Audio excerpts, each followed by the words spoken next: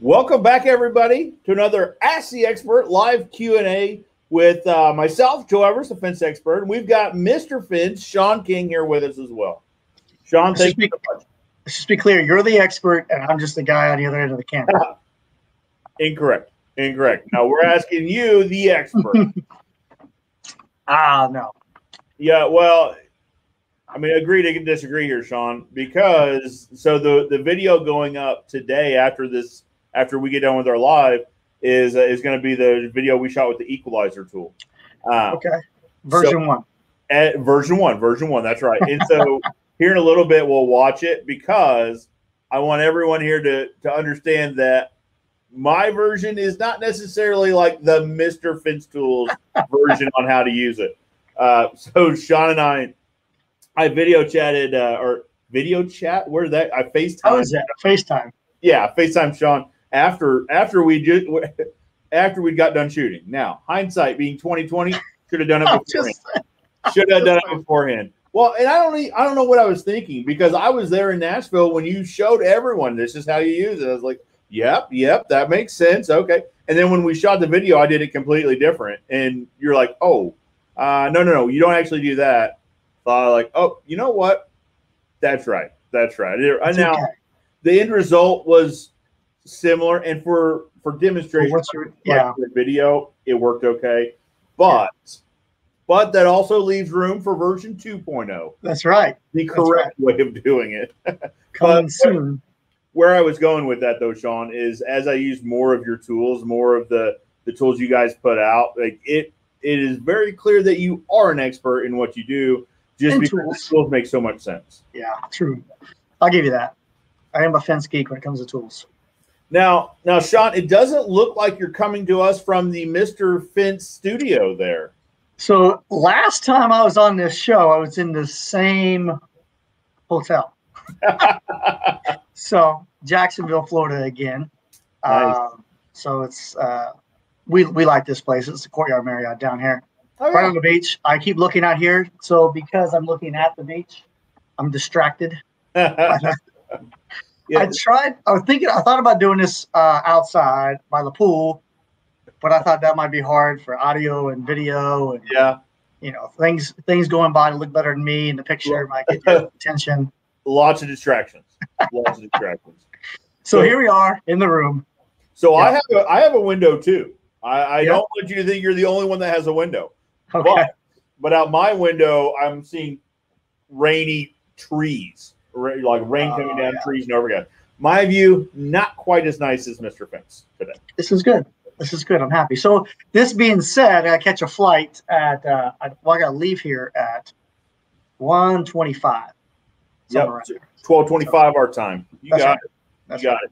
So let's do this, Sean. Let's say we've got a hard out for you at 12:15. That way, get you on your way, and because I don't want to be the reason, Mr. Fence. Well, now I'm not going to complain if we happen to get stuck here for another day. It's sure, it's okay. I'm sure we got to fly out. In the world. There are worse things in the world. We'll be fine. But I think we do got to catch a flight on Monday though to Dallas, so I got to be sure I'm back at least by tomorrow. Got to be back home by tomorrow. Okay. I'll tell you what. So Roger Bentoncourt's with us, and I don't know why. He showed me his earlier. So he was like half an hour early for this. He's like, "Am I the first one again?" Yes, Roger, you are. Thank you so much. And then he said, "Hello, James." He's welcoming everybody. And the reason I bring up Roger is the king of keeping me on schedule. Now, I've never actually met Roger in person, but every time I say I've got a hard out, Roger's there in the chat reminding me. So, Roger, 12:15 Central Standard Time.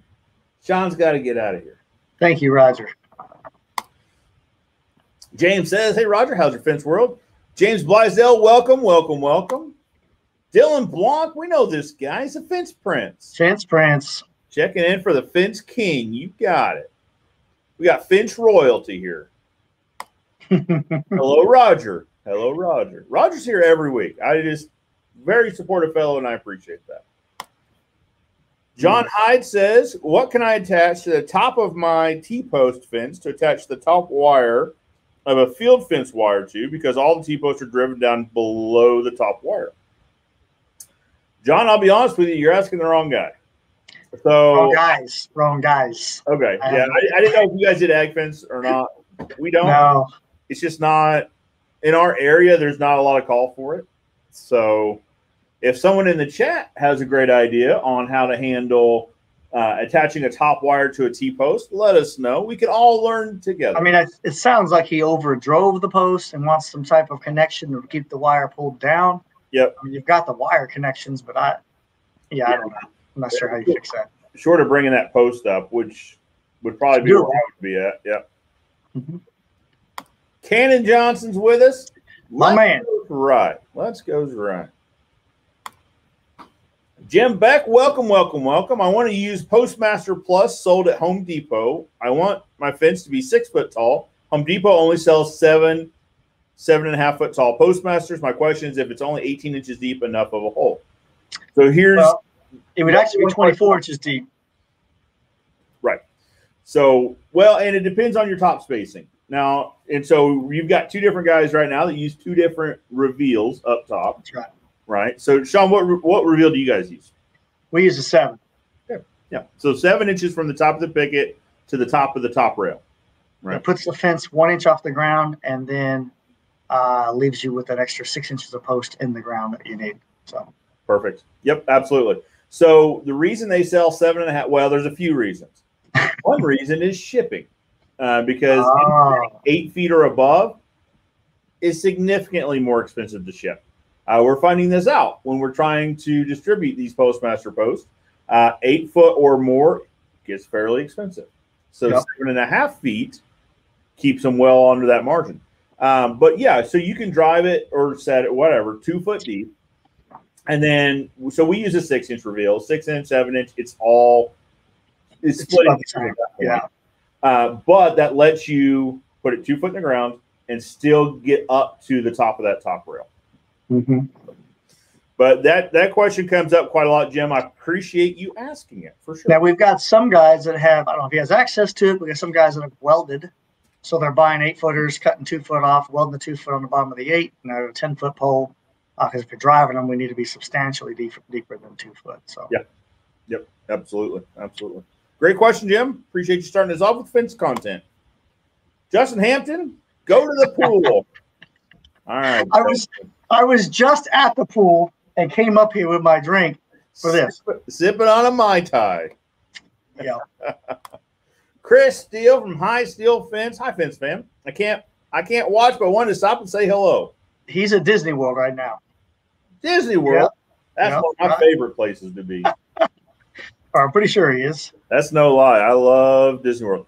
And we try to go about once a year. So here's a trick. If you like going to Disney World, November is one of the cheapest months in the year to go to Disney World.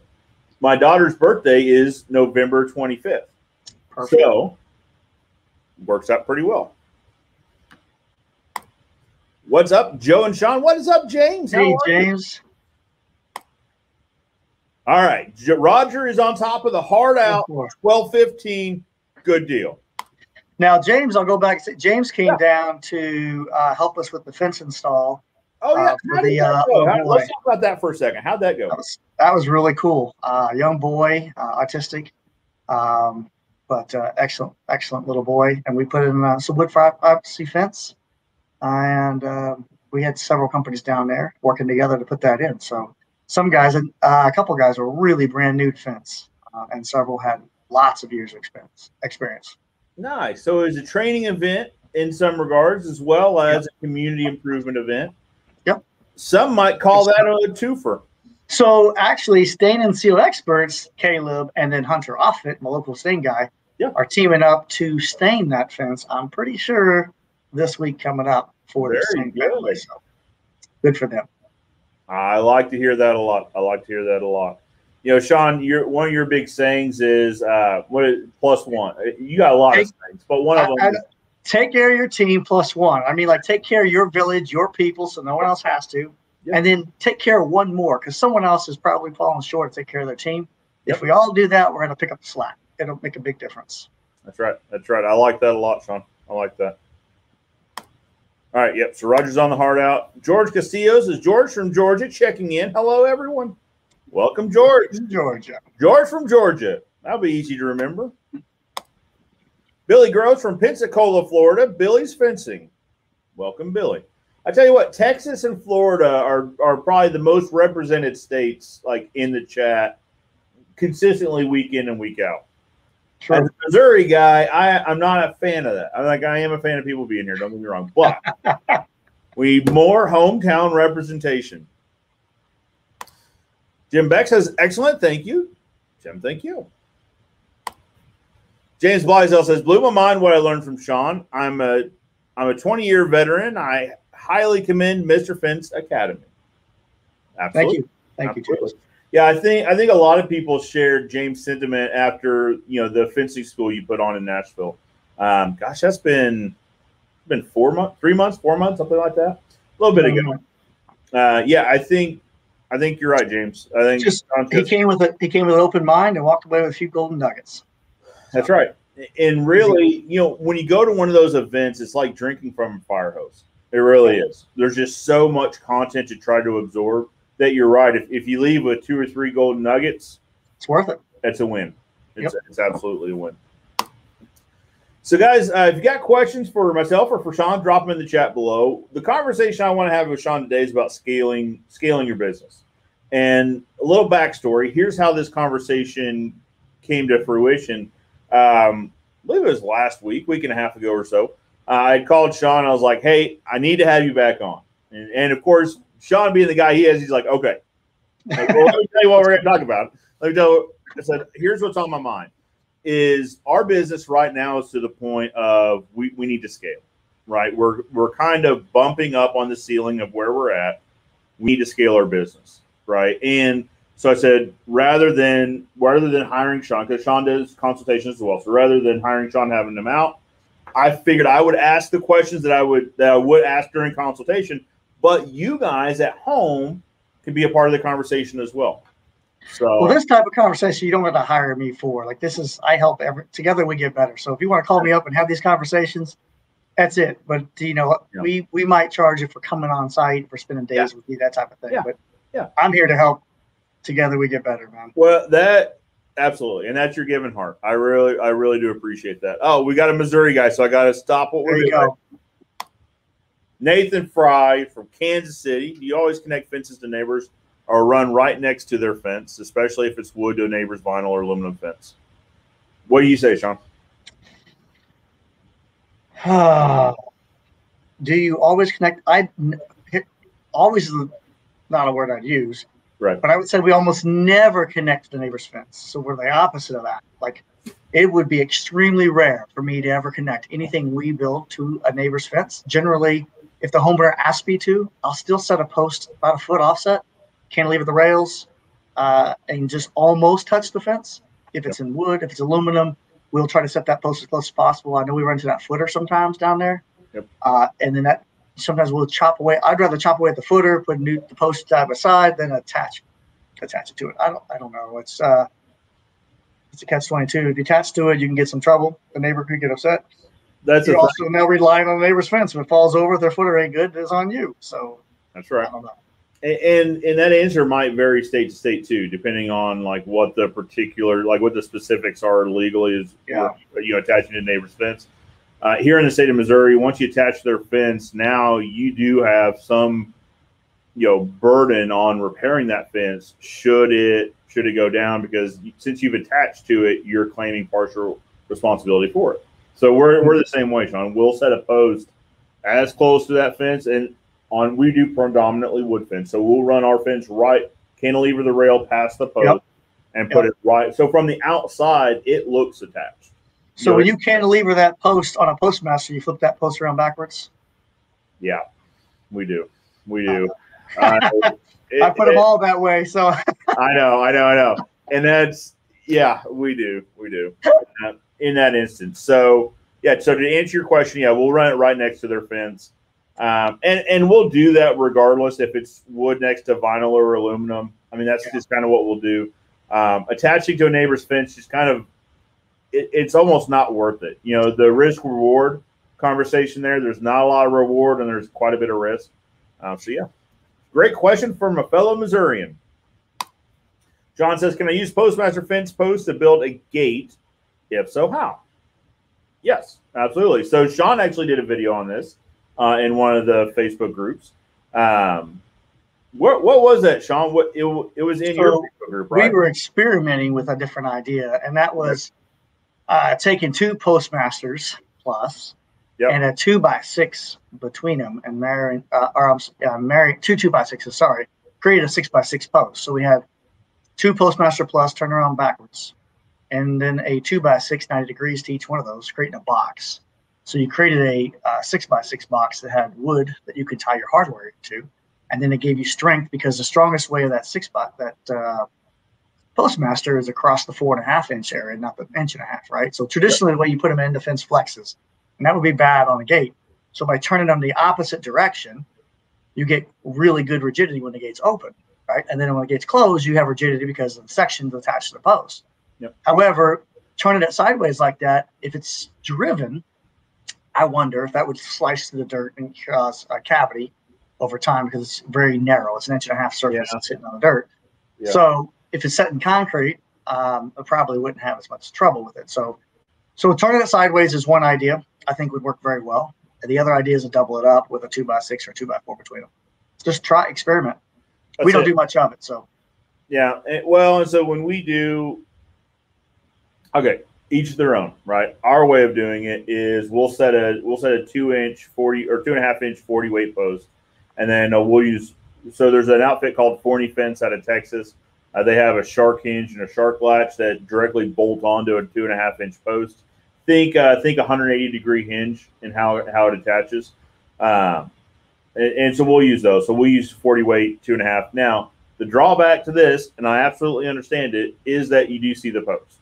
So, in a fence fence system where we're touting the ability to hide posts, with the Postmaster post, seeing the gate post is a little bit of a disconnect there. But it's a system that works, so I don't know. You can only change so many things at the same time. So we've got gates kind of dialed in where we like it as far as serviceability. So, Roger says, Joe, Sean, Mark are all amazing for encouragement and education. Well, we all have kind of the same motivation, and that is to rise the tide that is the fencing industry, right? A rising tide raises all the ships. So if we can help elevate the industry through education and the sharing of experience, then I think we're all better for it. I think the industry has always been driven to do that. I think that the difference is now technology is significantly different than it was when my dad was running the company 25 years ago.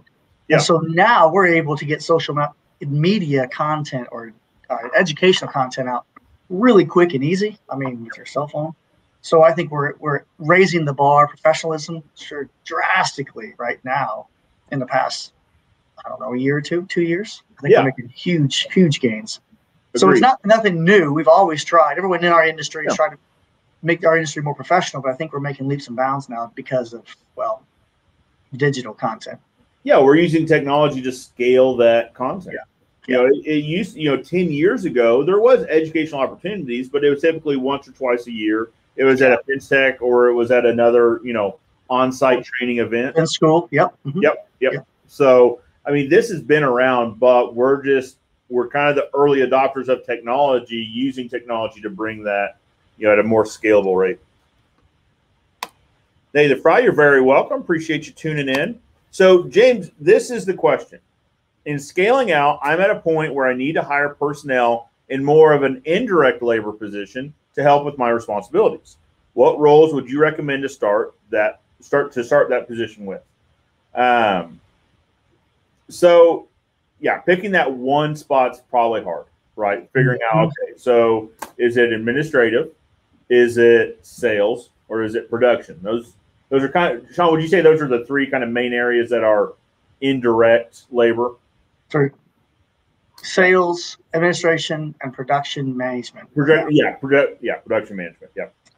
Yeah. And so James and I have briefly talked about this recently, because he is in that position with what's next, right? So you have, the way I see it is, you have owner operators that have done a fantastic job of being a fence ninja or a fence artist or a craftsman, in their business. And they can keep doing that for a long time. And that's great. We need them in our industry, because those are the guys that are really, like, really good, right?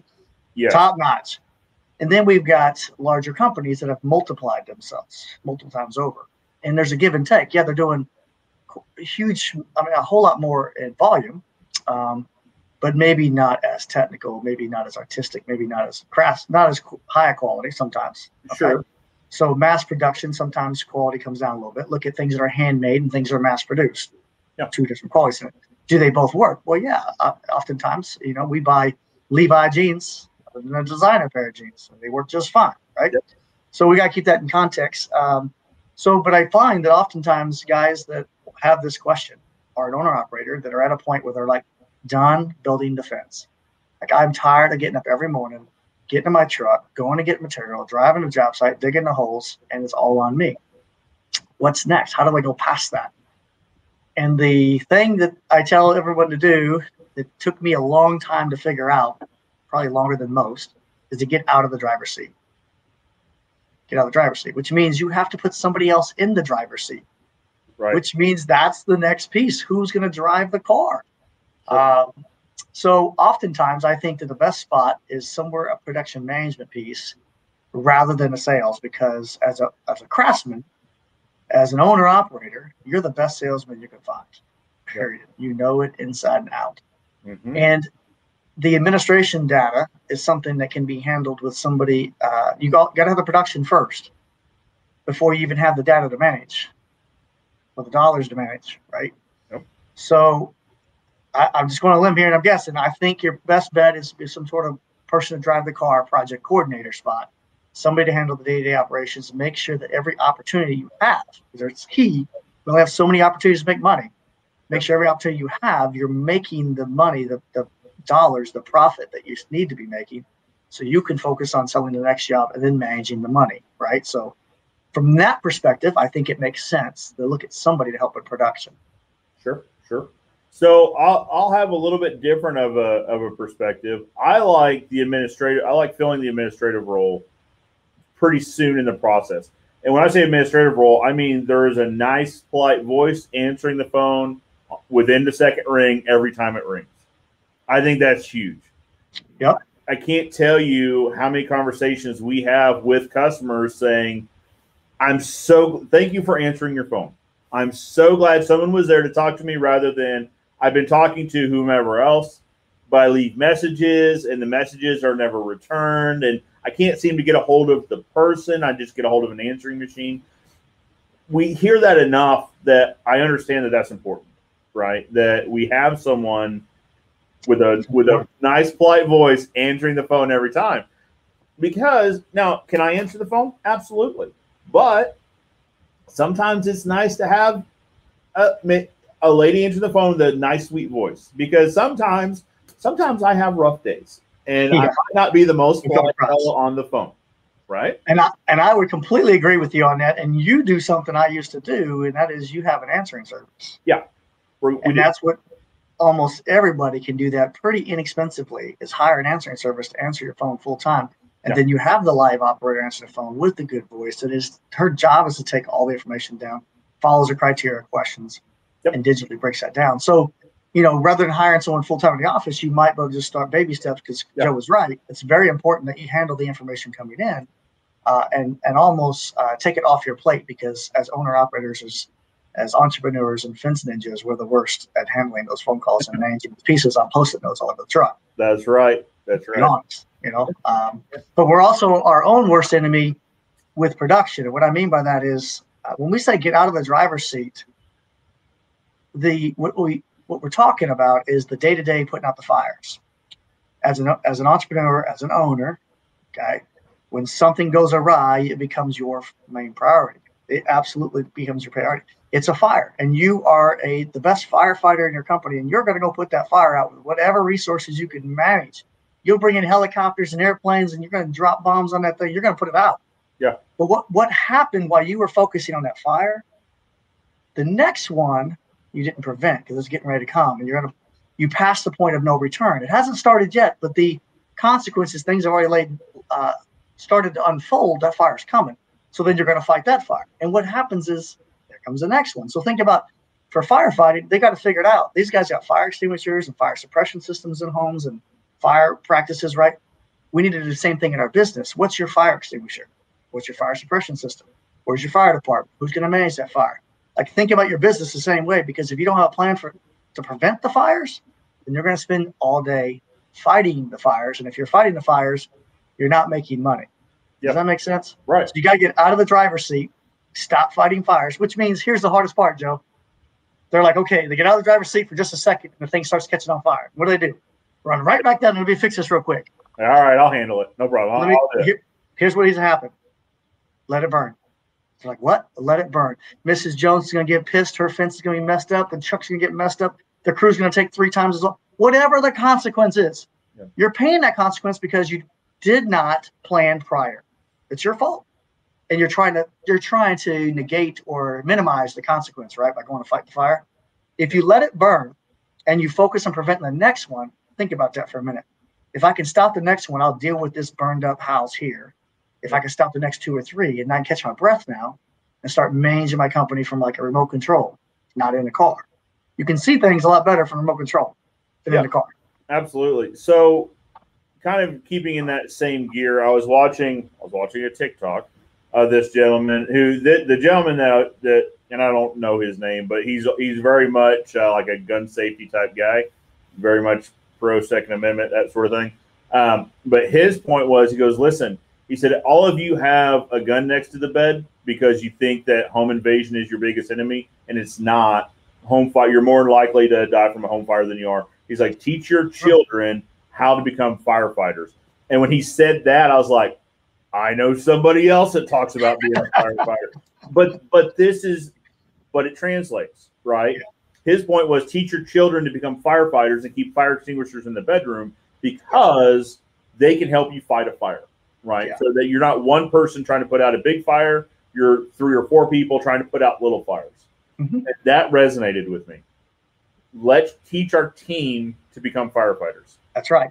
I'm guilty of being the head firefighter around here, right? It's chief firefighter. Every morning I put on my roller skates and my firefighter's helmet, and I just skate around trying to put out fires all day, every day. One, exhausting, right? Because I am so guilty of coming home and my wife says, What'd you do today? How was your day? Oh, it was good. What'd you do? Nothing. I don't know. I feel like I was really busy all day. I mean, I'm exhausted. And you talk about what everyone else didn't do and the problems you had to deal with. Right. And you're like, that's it. I know. Been there, still there. Head firefighter with roller skates. Like, that's how I picture myself, is just rolling around here putting out fires. And when I heard him say that, I watched it a couple nights ago, and that's what's been on my mind ever since is turning our team into firefighters, right? Equip them and train them. So I'll say this, firefighters are trained. Yeah. Right? Just like leaders should be trained when they're promoted. I'll give you, for example, I was in law enforcement for several years, and one of the calls I got was a fire. First person on scene, this was a great big hay barn. Very nostalgic place. You always go there, get your Christmas trees. We all know this place, and it is fully engulfed on the top. Okay, I'm way out in the county, first guy there. The old lady is running around. She has a tanker truck with the 3-inch water hose. She's trying to get upstairs. I'm like, oh, I could do that. So I drag it upstairs, and she turns it on. I felt like Superman. I turned that thing on, and I was like, I got this, and I start spraying everywhere. Untrained, I don't know what I'm doing. I think I can put this fire out. Well, the problem was the power was still on. So as I'm spraying everywhere, I am literally get this hose is vibrating through my arm like a vibration. This feels it's starting to hurt. I go of it. I didn't know what it was. And she's screaming, grab the hose again. I'm trying to fight this fire. I'm being electrocuted at some point, whether I'm standing in the water, the hose is wet, whatever. I'm literally getting electrocuted as I'm trying to fight this fire. And it was just hurt to hold onto the hose. The fire team finally shows up. They put it out, and they're laughing at me like, well, how would I never even crossed my mind to think about a power source. Right. But I'm not trained. The point is, I'm not trained as a firefighter, and neither is our team. We helped them. And you were focused on the fire. You weren't paying attention to what was around. Yeah, you got hyper focused. Yeah. That's the thing is, even when we look at fire districts, the fire district has a chief, right? Like they still have leadership, but everyone is trained to put out fires. Yeah. The chief can put out the fire, or the guy that is his first week on the job can put out a fire. But you don't see the chief rolling around to every single fire, putting them all out. He shows us the big ones. He shows up, True. That's kind of how I picture this, is if I can train other firefighters here, I still show up to the big ones, make sure it gets handled correctly. But if someone has an oven fire, the chief doesn't show up. Yeah. You know what I mean? So they're equipped to fight the fires. They've got the equipment, right? Yeah. Equipped. We knowledge, tools, authority. Authority is a big one. Yep. Like you got to equip your team to handle those things. So. Yep. Absolutely. So in talking about answering phones, this comment is kind of where that comes from. James goes on to say, I made the mistake of using my cell phone as my business line. All responsibility starts on that phone. I need to change that. I've not figured out how to do that without a loss in business. James, understand that this is probably like the most common, and I don't want to say mistake because it makes sense. Like you have to start somewhere. I need a way for someone to call me. I have a phone in my pocket that they can call me on. Like, so it's not a mistake. It's a growing pain. Right. That was absolutely the correct solution. For an owner operator, that worked great. Yeah, absolutely. Because someone can get a hold of you, whether you're, no matter where you're at, on a job, on a sales call, whatever. So it was the correct tool for the job at the time, but now it's just time to scale that. So delegate that. Yeah. Delegate that. It's a big piece. So you can take your number and forward it to a call center. Yeah. And you're better off doing that and get yourself a new personal number. Yep. Absolutely. Yeah. And James, the number one question that this call center, or whoever you have answered this phone, the number one question is, well, where's James? I'm used to talking to James. I only want to talk to James. Like, so you got to figure that one out. The correct answer there is, James is a busy guy. He's all over the place. So I'm here to try to help you right now rather than have to wait for James to get back with you. Yep. So James, that can be in terms of a call center. That can be in terms of, I've seen guys do this differently. A call center will be more expensive, but they hit the ground running. Yep. Right. So you could literally, with minimal training, they need to know your business. They need to know how to answer certain common questions. But then on day one, when you forward the phone number, it works. Right. But it's more expensive. You can also, what I see a lot of guys do is they bring their significant other into the scene and say, here, your job, answer this phone and make sure it works. Less expensive, but it doesn't necessarily work on day one. Yeah, more problematic for sure, right? That's right.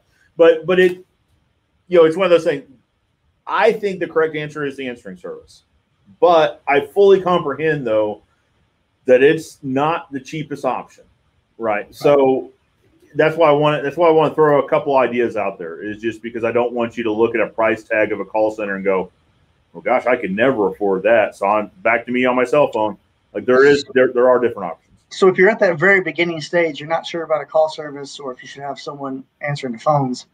Maybe you can get somebody in the office who can do multiple duties at first. If you're not that large, they can answer the phone, they can do some administration, probably handle some production. Yep. Management pieces.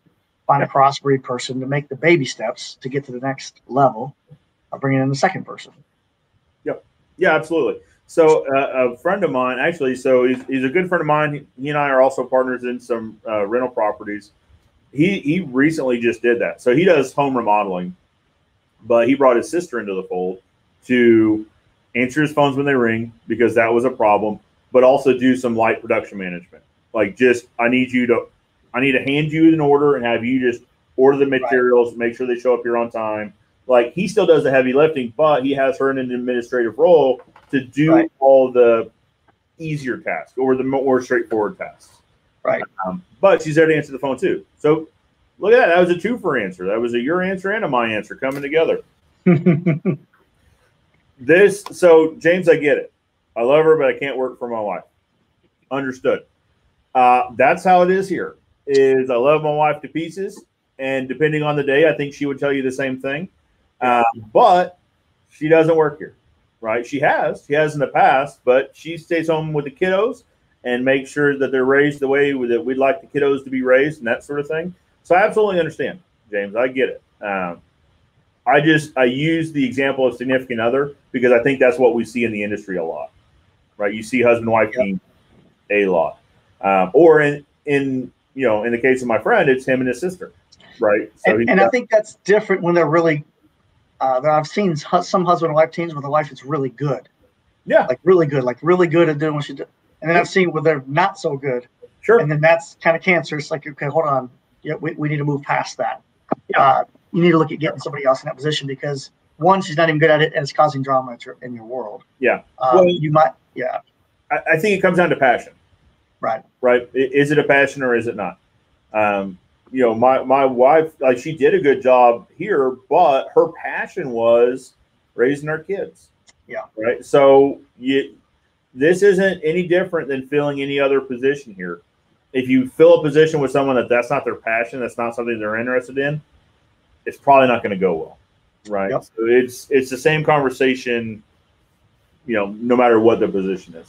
But you're right. If you feel that if your significant other is not into it, if they're only doing it to help, not good. Not great. Yeah. So Cannon jumps in. Let's talk about the value of getting stuff out of your head. I love using a notebook, a cheap $2 notebook. I fill it up every day and try to check things off the list. I have done my absolute fair share of that. I remember when I was in that transition period about that $1 to $1.2 million a year gross revenue, and I had people in the office. But I still was handling a lot of the management. I had a notebook attached to my windshield of my truck. Everything that happened in my world went on that notebook, and I would flip it every day. I don't see anybody with those things anymore, but that was back before the smartphones. But I lived by that notebook in that truck every day. Any thought I had, a phone call, something, a note went on that thing while I was barreling down the road or parked, or I'd take the thing inside the house at night and kind of go through it. So I get it, Ken. It's a good idea. Get it out of your head. Get it wrote down. If that's what you need to do. So I'll add to that a little bit. So we use two pieces of software that before using that, we use notebooks a lot. Like notebooks, like in my drawer, I've got notebooks thick of just past year stuff. We started using Trello, Trello, as my digital notebook, right? So I can put mind dump into this thing, try to get all the information out of my head, because I can add my team to it, and now it's accessible from anywhere with an internet connection, right? How do you get it in there? Well, you guys sit down and type it out. Yeah. That's the thing. But how do you get it on the notebook? You got to sit down and write it out. Yeah. So it's a convenience thing. As long as you have access to type it out, as long as the notebook is sitting next to you. Right. Otherwise, you got to have time when the moment strikes. Yep. Yeah. Well, and so that might be a two-stage process then, right? Yeah. The problem I always had with my notebook scenario was it was accessible to me, but it wasn't searchable. Yeah. So for me, I arranged it by day. It's kind of like a construction diary. It was by days, and so I'd have to remember when was I. So that was last week. So let me flip to last week, and it wasn't searchable. With Trello, I can go in and type in like a key phrase or a keyword, and it'll start showing me my entries that are by that. It's also how we answer questions for like the call center. So our call center, we're in Missouri, but our call center is in Virginia. So they're not in-house. So it's also a place to where if the question comes up more than twice, the question goes into Trello, and then I or someone on the team answers it. That way, it's the same answer is repeated over and over. But then I can also search it. For me, that's how it started. Was I could also search my answers. Right? Can you delegate things through Trello to team members? Yep. Yeah. I don't do a lot of Trello entries anymore. So unless it's a very specific question that needs my specific answer, a lot of times, like my sister Sarah she spends most of the time in there. with the call center. Candace, who runs our retail, she's in there sometimes as well. So Candace runs our retail. She's also kind of like our on-site admin. She's in there a lot. Yeah, you can absolutely delegate. You just add your team members to it. And then, so really what I do now is once a month, I'll just kind of cruise through there to see what's going on, that sort of thing. Now, the thing with Trello is it's more of a notebook. We also use a program called Slack, which is more real-time communication, right? So it's texting, basically. But you can add a bunch of people to this. And again, it's searchable. So where this comes up for us is if we have maybe a customer with a question so where we really use it is for warranty type stuff. So someone says, hey, I called in 3 weeks ago, Well, one, we go to our warranty board on our Google Drive and see if it's there. But then two, we can search the last name. And now we have a whole list of, exactly how the conversations went, right? When they called last time. So we're not having to relearn all of the, whatever their problem is or whatever, what I mean? Like whatever conversation went on, it's real. So it's basically a searchable text message at that point. But yeah, Trello. So Trello, I checked that out. There's a free version. We used a free version for a long time.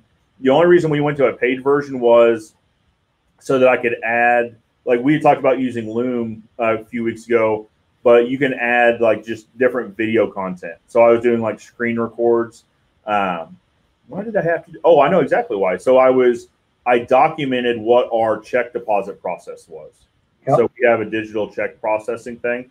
So it was me just documenting that, but I had to add a video onto Slack, and that's when we had to do like a premium version or something like that. Anyway, I say this to say it's free for a large department. So we use the app called Crew, CREW, for communication, and that thing is amazing for communication rather than texting. It's an alternative to texting. So yeah, keeps it organized. I like it too because you've talked before about you can like put stars on the Crew app. You can kind of give feedback. You can give feedback, show appreciation to your team, which goes miles. I like that. But we have different groups in there. We can manage that, and it goes across platforms. I know that's tough. Android, iPhone users, texting is difficult. Getting new people in the group, old people out of the group, not having the history in the group, blah blah blah blah. Yeah. It allows us to put videos and pictures. We make our teams do updates 3 times a day in the app. So we have record of the video of what status, where they were at 11, where they were at 1, where they were at when they finished. So it helps us tremendously. Crew. I think they charge for it now. It used to be free, but I think there's a fee for it now. Sure, but it's probably worth it. You know what I mean? I would. Crew, definitely check. So if you're watching this and you don't have it, check out Crew or Slack One for real-time communication. All right, so let's see here. James had another question. So what is the best strategy to broaden your service area to enter into areas within an hour from my location? Many find me from Google search. How do I show up on searches an hour away? I would say talk to Sam Datillo at .com, and that man will make your phone ring like crazy. Yep. Agreed. Wherever you want it to ring. Yeah. Yeah, for sure. We use Google a lot, and Google is great for intent-based searches, right? Someone says, I need a thing now. I'm going to go Google search it. Where we go for brand building, for like brand awareness, is Facebook. It still works really well for us. Yep. And you can define a service area, or you can define an ad placement area. And so for us, we wanted to try a market that it was just a little over an hour from us. It's down an interstate though, so it was easy to get to. We've gone into that market before, but we've never really advertised it. So I could run ads specific to that market and just define, I want it within a 30-mile radius of the downtown, location of this city, right? So I got all of that city, got like the surrounding community, that sort of thing. And then just basically ran an awareness campaign. Hey, did you know Ozark Fence services your area now? We specialize in this, this, and this. For more information, give us a call. And then we could kind of track it that way. But yeah, so for Google, Sam is the man. Yeah. For Sure. So to hit these outside counties that we were in, he actually created website pages with that town name in it. So we were like ranked #1 in every one of those towns because it had the town name in the page address. Mr. Fence of Boonville, Mr. Fence, Warwick County, Warwick County's premier fence company, Mr. Fence. So he made all these pages, and all of a sudden they start popping up like crazy, all those places. Sure. That's a digital piece that Sam can help you with. The other thing, if you want to get into a market away from you, find some way to get a tool for branding out of it by getting some content over there. Like for us, we just talked about this last Wednesday, was we drive our vehicles that are lettered up, chrome like you have now, through some of these towns that are an hour away or 4 or 5 minutes away. We get calls that day. People saw the vehicle. So having your vehicle branded when you're in the area is huge. We have that show trailer that we are taking to Owensboro, which is almost an hour away. Finding places to park that and leave it over there. That's just like a big billboard or sign. So physically branding in the area you want to go to. Get with somebody help with digitally branding as well. Absolutely. Let me see. So Google, get hold of Sam. You could also try a Facebook thing. So the Facebook would probably be least expensive, but understand Facebook isn't for making your phone ring tomorrow. No. Right? It's a brand awareness. It's not a call to action. All right. So let's see. Mark's in the house in the chat. What is up, Mark? You should be able to make your cell phone number a landline and vice versa. Worst case scenario, you can update all your website and Google listings with your new number. Completely agree. And then you can hand that phone off to someone that their sole mission in life is to take the best care possible of whoever's on the other end of the phone. That's right. All right. Yeah. And then Roger says Mark's in the house. Hi, Mark. How does this call center work? Do they send you messages electronically? Yes. So the call center is who brought us Slack. That's their preferred communication method to get in touch with us real time.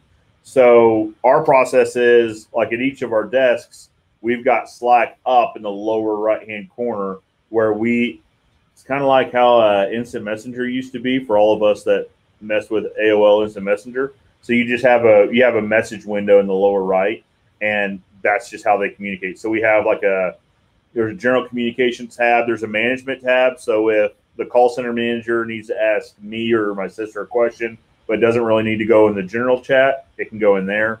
They do a lot with like landscapers. So it's not necessarily fence guys in general, but landscapers that have a ton of crews.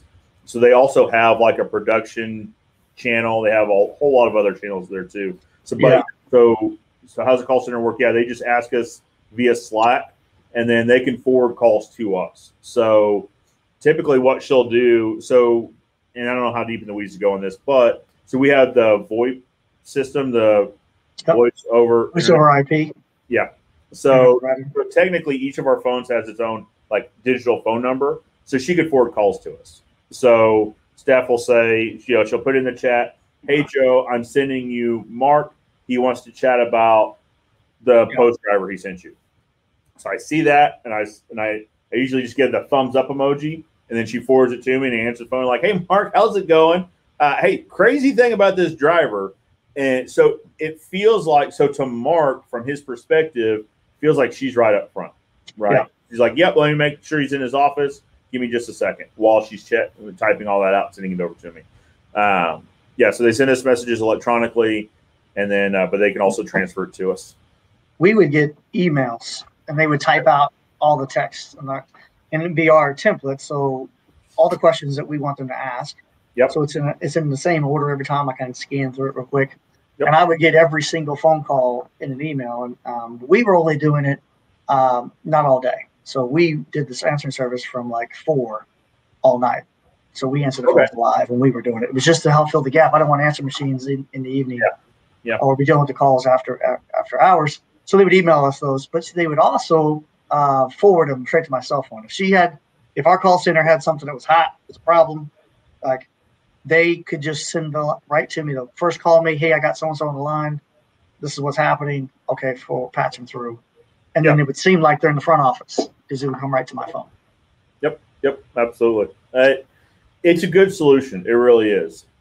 It's not inexpensive though. Like that, I want to stress that because I don't want to come off as a guy like giving everyone the high dollar fixes here. You know what I mean? So for us, they would charge us based on call volume, and we would have to pick the volume up front that we wanted to pay for. In other words, you would buy 300 phone calls, okay, and then if you exceeded that, they started charging for every phone call exponentially, right? So you always wanted to buy more, make sure you were above, so you didn't get hit like with the extra mileage charge on a leased vehicle, right? Yeah. So or when your cell phones used to buy the minutes, right, something like that. Yeah. Okay, but for us, it wasn't that much money. It was only a couple $100 a month, but we weren't doing it during the day, right? Yeah, right. So we were capturing all the calls after hours and weekends and holidays. Gotcha. Very cool. We're going to start calling Mark this for sure. Great question, Fly Guy. Mark Olson is from Hereford to be called Fly Guy. Curious about call center too. How's it compared to one full-time W-2 person in terms of cost? So it's the same cost. It really is.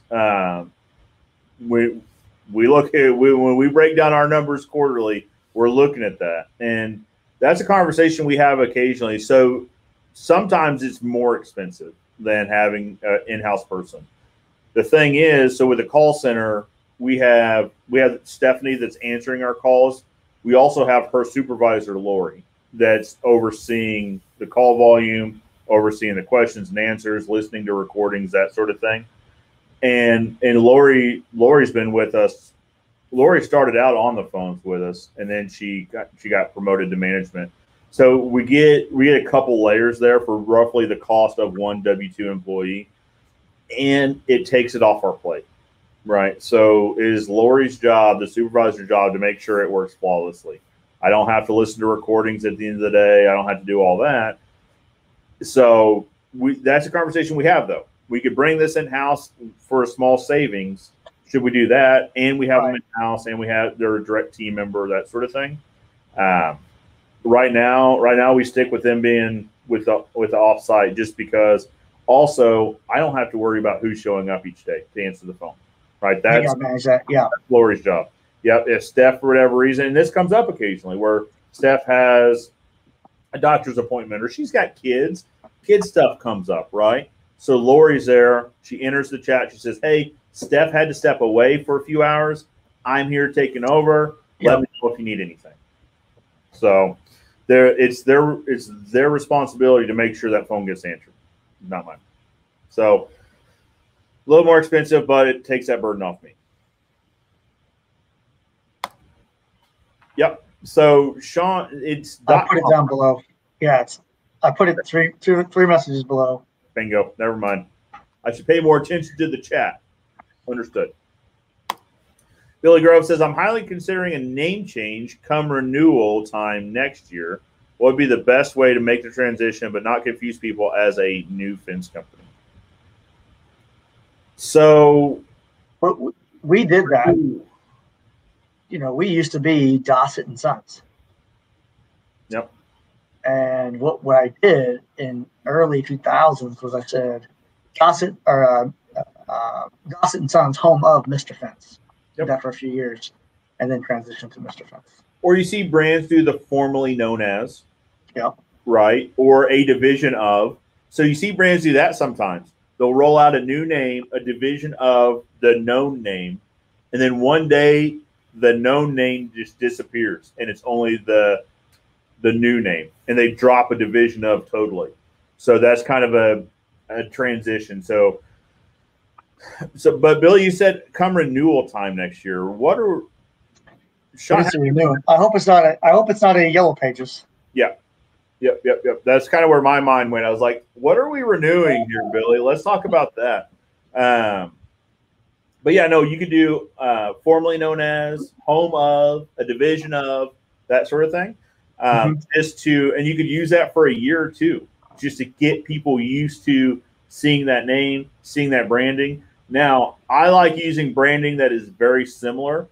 So we started a staining and sealing division of Ozark Fence. But we're like, Ozark Fence doesn't make sense. So one part of the staining and sealing, the cleaning company, is we'll come clean your driveway, clean your house, clean your roof, because it's the same equipment as cleaning your fence. If I have to invest in that equipment's going to make money, however it can. That's right. I'm not going to be the guys like, oh, I don't clean your house, I just clean your fence. Hey, if we're there and I got the machine, I'll clean your gutters if you'll pay me. You know what I mean? Like, why not? But that didn't make sense, though, to call a fence company to wash your house. Like, those two things don't seem similar.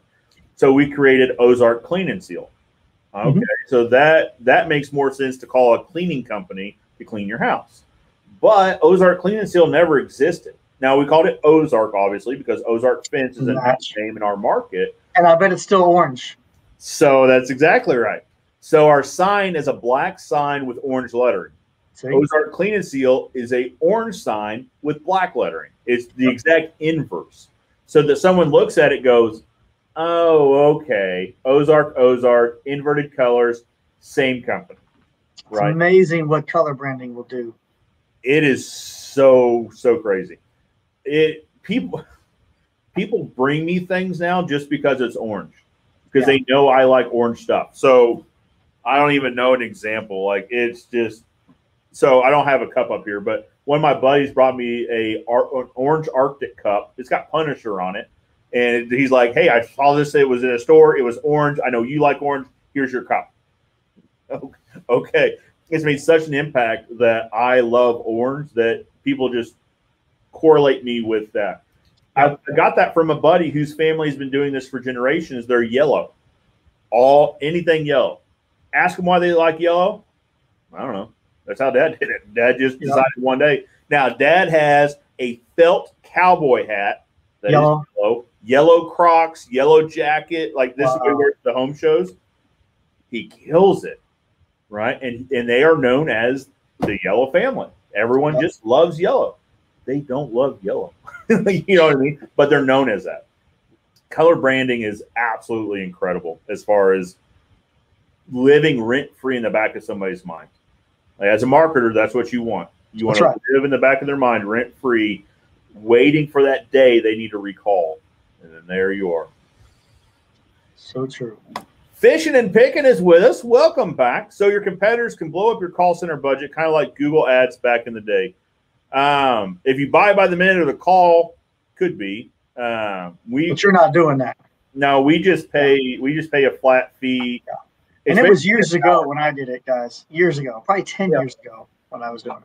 Well, and that was the common, charge method or method of payment, at that time too. So no, for right now, my competitors can call all they want to. That's fine. We just pay a flat fee and tell them I said hi. That's right. Hey, what can we do for you? I got a full line of fittings. You need something, you let me know. Yeah, come on over. You bet. I got some stain I can sell you. There you go. Exactly.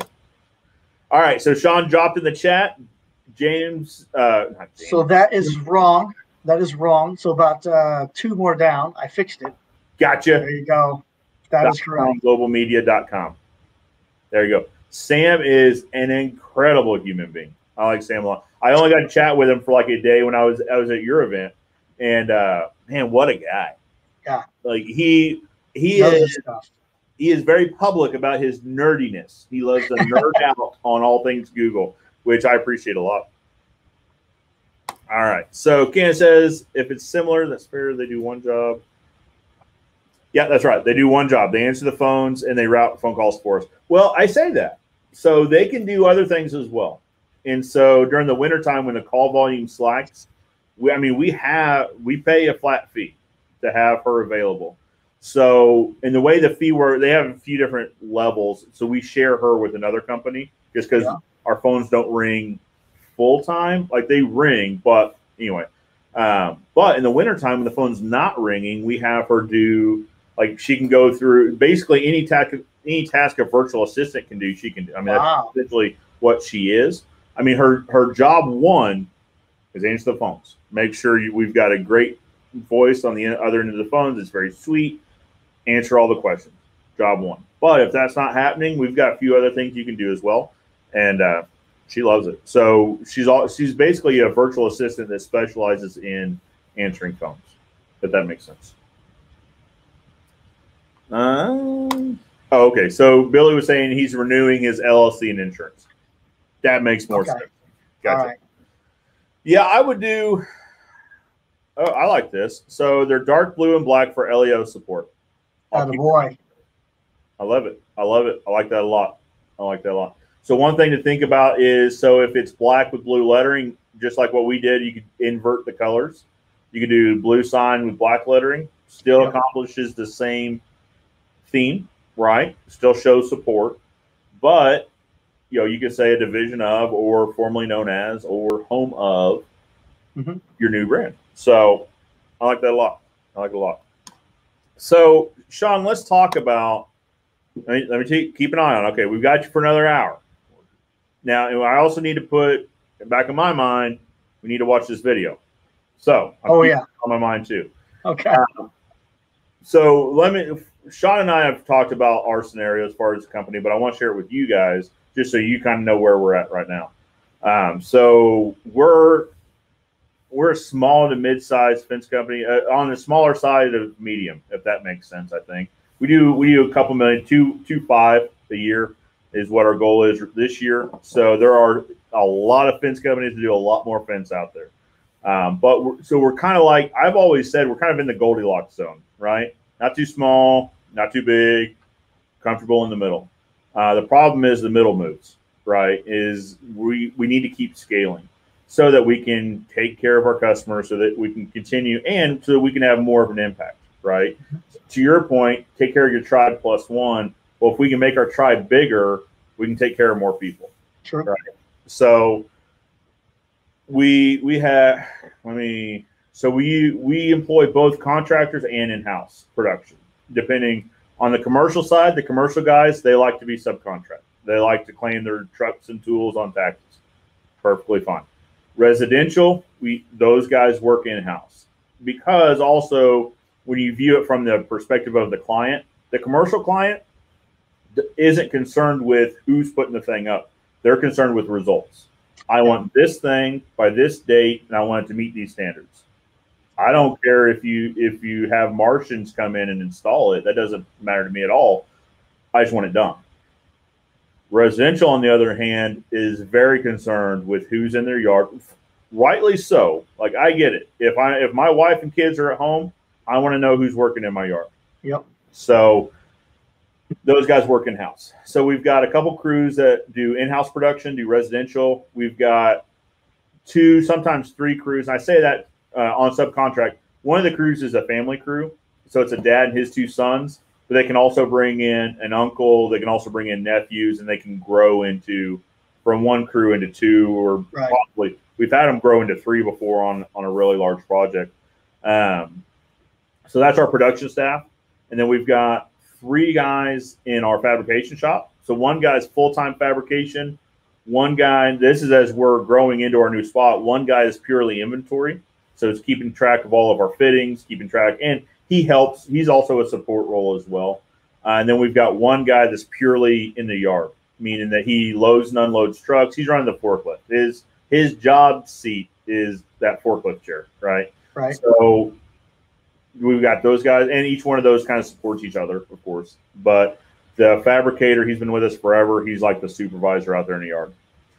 In the office, we've got my sister, Sarah. She runs our residential.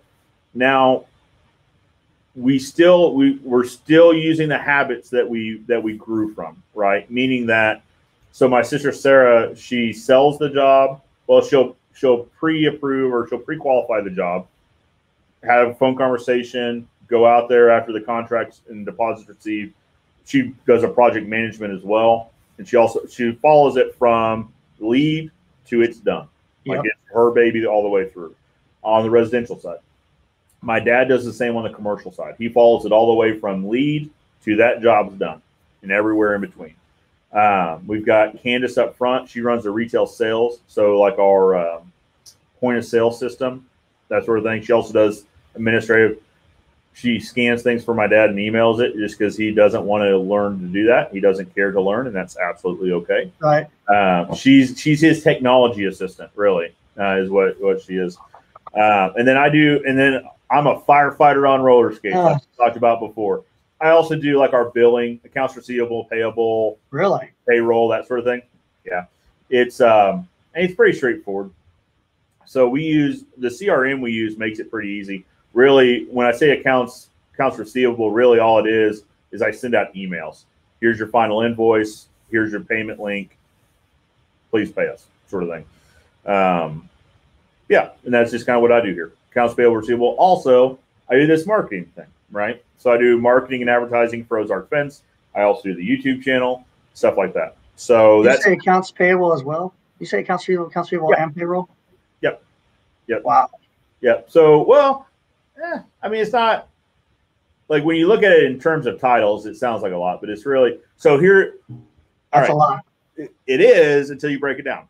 So what was it? Profit first.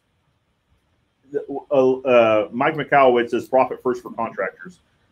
He had a golden nugget in there that he does accounts payable on the 10th and the 25th. Period. They cut checks on the 10th and the 25th. They transfer funds on 10th, and so we've got different bank accounts. We've got an income bank account. We've got a payroll, an OPEX, profit, owner's comp. We've got all these different bank accounts, right?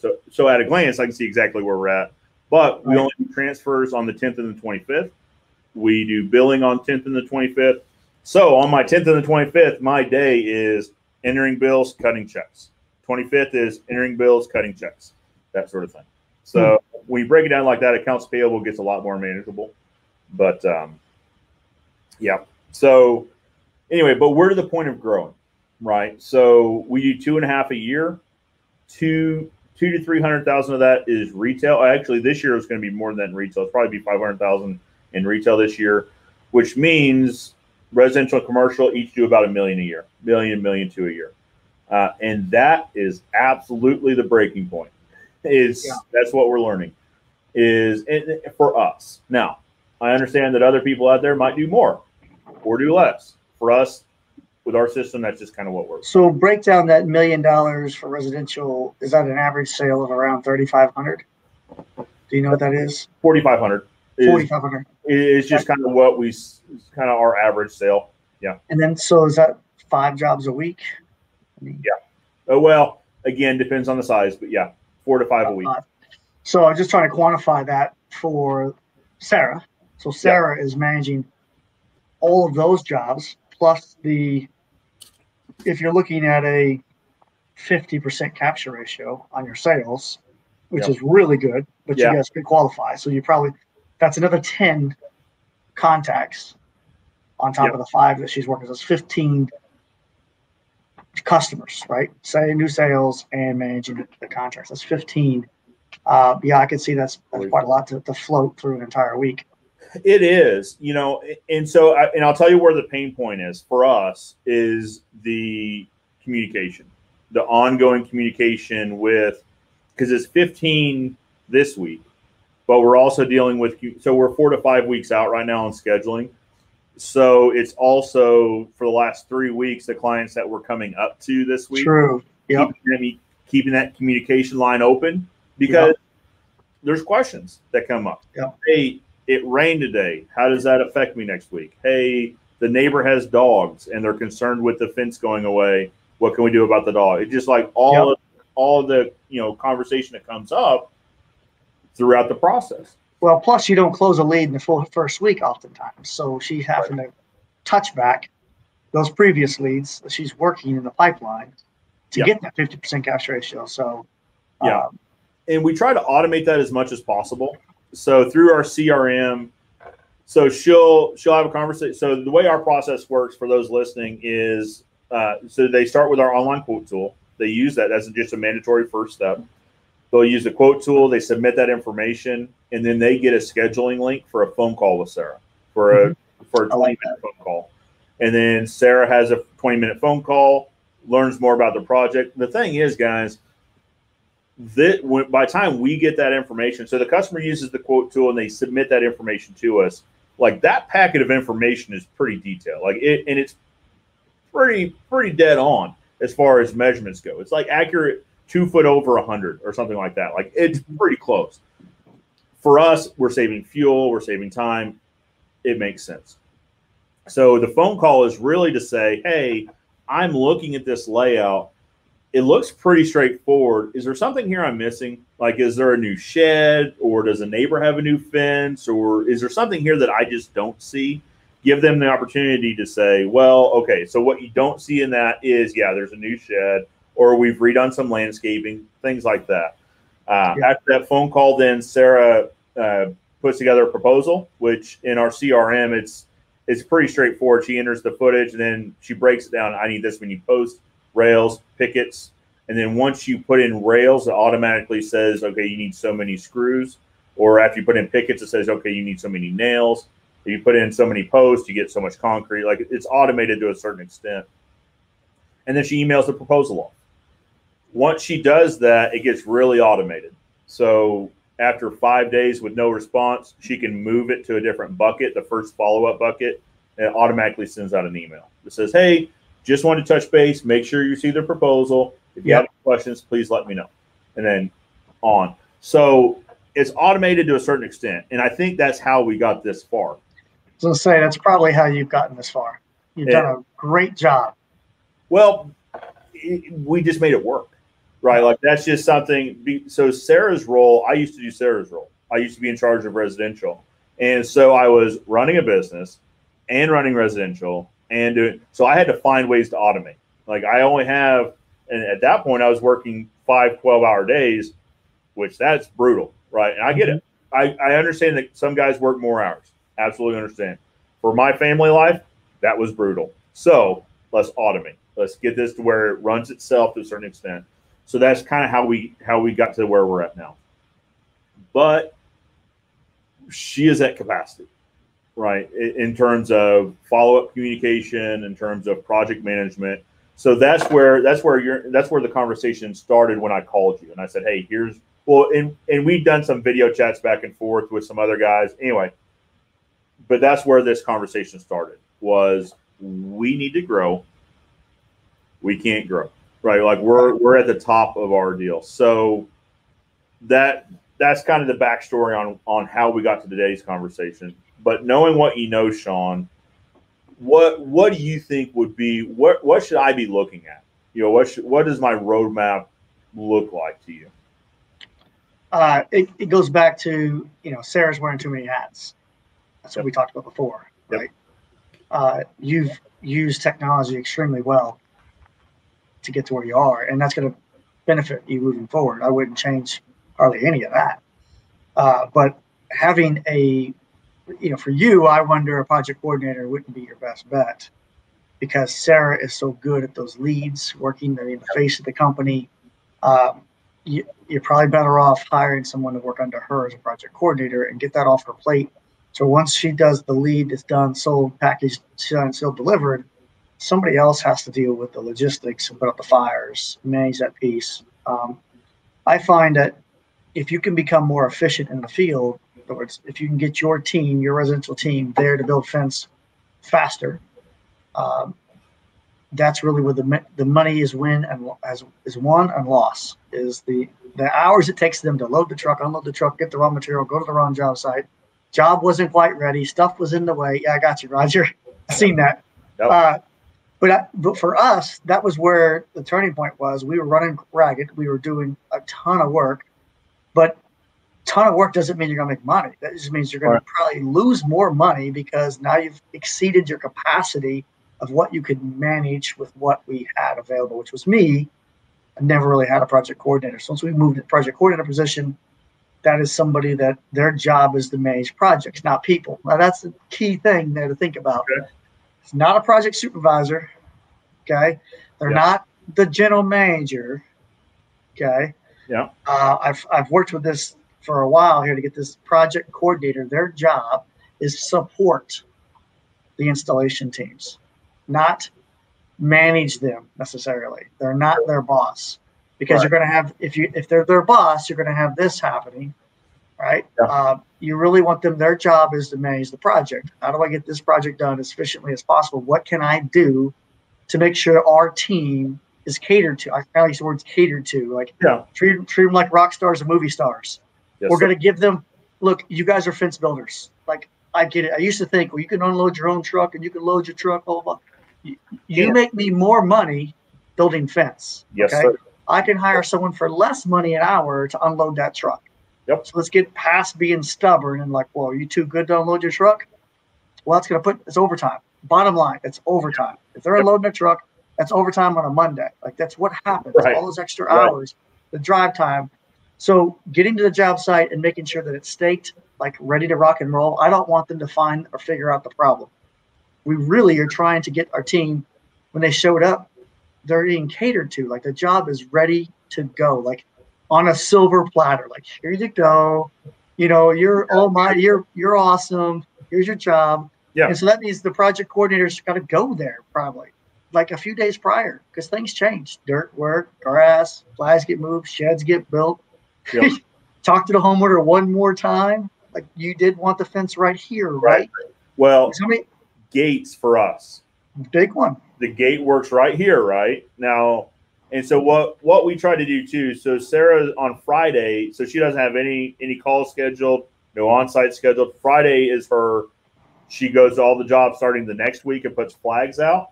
Yeah. So that gives the homeowner the weekend to look at it and say, okay, this looks right? But one thing we say is, I also put 2 flags right here, which is where your gate goes through.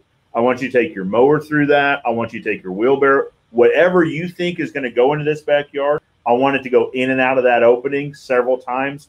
Make sure it works. If it doesn't work, now is the best time to know that. Not when it goes up. Now we can move it. We can move it over 3 or 4 if it's a big opening. We can move this thing over 3 foot if that makes your life better. Let's do it. But we agree that needs to be figured out before your A team shows up. Right. Before the fence ninjas show up, you got to have that figured out, right? Agreed. We don't need them figuring out the anomalies and got crew standing around. I want the first hole dug in 15 minutes. Let's go. Truck just showed up. He's unstrapping. Co-foreman's digging a hole. Let's go. That's where the money's made and lost, is that time it takes in the morning. It's 8:30 in the morning. Okay, we got to figure it out. All right, let's go. Like, are you serious? Yep. I mean, we could have had all the post holes dug by then. Won a race. What's that? Racehorses won a race. That's my guys get really frustrated when they show up and the gate's got to move. He's like, I am here to build fence. That's right. I am a rock star at building fence. I want to build. Please let me build fence. That's right. And so sometimes that gets us, I don't want to say in trouble, but sometimes they rush decisions to get to building that fence. That's correct. Like, hey, will it work here? Can I just put the gate here? Will it work? And then the customer goes, okay, yeah, it'll work there. That's fine. But you know what I mean? But then that's the customer that calls after the project's done saying, change their mind. I really wish the gate would have been over there. Racehorses won a race. They do. And you need to give them the best foot forward. Yep. Give them the right information. Yep. And try to get in front of those anomalies. It's not always just where the fence goes, but the environment. Sometimes you're better off, do we need a piece of equipment out here? Can we use a piece of equipment out here? Want to figure that out before we get a crew there. Is there utilities now in the way that we didn't know about the first time we were out here? Are the neighbors on board? Yeah. Like, that's a big one. Yeah. Are there any concerns from the neighbors? Because then we'll bring that up. That same person, their job is to make sure the material is physically there and ready. I can't tell you the number of times the crew's like, well, it's not out there. What do you mean it's not out there? I got an order form, says right here, delivered on da-da-da, and the order was wrong or missing a piece, so we didn't have eyes on it, right? Making sure things are pulled into order and fabbed and ready to go. So material logistics, project logistics are their job. And then they're the first firefighter, right? So when there is something, we did all this planning. We laid it out right. We had the job looked at. We got the material. I did everything perfect. Guess what? There's something going to happen. There's a change, and someone needs a line post, or someone needs an end post, or someone needs this. That project coordinator is their job. Like, find a way, either grab a salesman that's running by there already, take it yourself, figure it out. If it's a big 2-day job, get when they come back second time, but fill that void. Sure. And make sure that team is continuing to move forward. I don't want to see a delay. So let me ask you, and here's our hesitation, right? There's always hesitations with everything, right? But here's ours with this. We have a competitor in our marketplace that has several layers of responsibility on a project, meaning that if I'm buying a fence from you, then I deal with you, the salesman, and then you, the salesman, pass it off to production, that then passes it off to installation, that then passes it to several people. Well, I've only met you. So I'm calling Sean, and I say, hey, Sean, where are we at on this? And you say, well, you know what? I don't know. I pass that off to Jim. Let me check with Jim. Let me forward you over to Jim. And Jim says, oh, you know what? In the last production meeting, I actually passed that off to the installation manager. Let me shoot you to him. And then the installation manager says, well, wait a minute. You know what I mean? It gets really frustrating from the client's perspective. So we capitalize on that. Like we spend a fair amount of time saying, when you deal with Ozark Fence, you deal with Sarah. Yeah. And so that's our hesitation. And let me give you my idea for that and see what you think. Our idea, and I say ours because Sarah and I spend we've spent the last few weeks seeing how this would work, but is bring an assistant role on for her that does project support, if that makes sense. So they still deal with Sarah. So if in this scenario, I call you and I say, hey, where are we at? And you say, that's a great question. Let me check with my project support and then I'll get back with you. Does that make sense? I think that would work up until you get too busy again. And then you're like, okay, now Sarah can handle that, right? So, but I think there's some value in doing this. She sells the project and you have an expectation meeting with the client. Mrs. Jones has been great so far at this point. Mark is amazing, our amazing project coordinator. He's going to walk you through the entire journey to the end. And this is how it's going to look. And if you ever have an issue, I'm always here to help. But Mark's full-time job is to make sure your job is taken care of. Yep. I have other people I got to go out and take care of too and look at their new projects. But guess what? His only job is to take care of our current clients. And so once you make the introduction to him, Mark is your person. Your communication goes to Mark, whoever that person is, right? Yeah, right. And then so it is Sarah's assistant. But we want to pass off that communication from Sarah to Mark, okay, or whoever a person is. Right. Because we got to get that lump, we got to get that volume off of her plate so she can focus on growing. You're going to have to sell more jobs. You're going to talk to more people. You're going to have more projects. That's what we're talking about. Yep. So we're hitting a max capacity now. She doesn't want to work 12-hour days. God bless her. I wouldn't want to either. I don't blame her. Let's get past that. So your project coordinator, you just have to get in front of that relationship and make sure you educate your team. This is your customer. Yep. This is amazing. He is a super coordinator and his full-time job is to take care of you. He's going to make sure the crew does it exactly the way Sarah said it's going to be done to our quality standards and our time frame. You can reach out to him at any point with scheduling questions. Yeah. So yes, so here's what just clicked was that. So in our flow, when you sign the contract and deposit, then we schedule an on-site consultation where we actually put eyes on the project. We double check measurements. We do all that. I think that in your conversation just now, I think that's where that introduction happens. So the project manager takes a trip out there with Sarah. So Sarah says, in this example, this is Mark. So Sarah says, hey, Sean, it's so good to meet you in person. I've talked to you all this time, and it's super great to put a face with a name. I'd like to introduce you to Mark. Now, Mark is my project management rock star. He makes sure everything gets done. I want him here because I want him involved in this whole thing because he's going to be your point of contact. And then Mark hands a card. Here's my card. Here's all my contact information. But one thing here too, so Tom Reber and the team over at CSA do what they call a transfer of trust. Right, where it's now these guys are like remodelers, where they're on a project for months or something, but the sales brings in the project manager and the customer, and basically the project manager regurgitates all of what the sales guys told them. He's like, all right, Mr. Customer, what I am hearing is we're doing this and we're doing that, we're doing this and we're this color, that sort of thing, to let the customer know, okay, they're on the ball, they know exactly what I want, but it also gives the customer the chance to say, oh, okay. So we did talk about that, but really what I want is this, this, and this. Yep. But that way the project manager is in that conversation to know that. I think that's exactly what we're talking about here in fencing. So I would take it a step further, and you talked about the promotion you've been doing with Sarah is different than your competition because we don't hand it off. Right. I would capitalize on that and say, not only do we not just hand it off like everyone else and these different layers. We actually have a dedicated project coordinator for your project. I would actually promote that you have a dedicated project. It's even better than having one person who does the sales and everything manage a project at Ozark Fence. We think that the experience of you buying a fence from us is so important that we're going to dedicate a team member. Their only job in life is to make sure your project goes off as best to our abilities as possibly can. Yeah.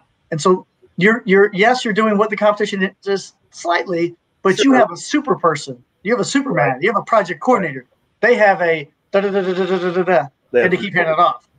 We're not doing that. We are going to take it from our initial consultation. Now you have Superman, project coordinator, Mark.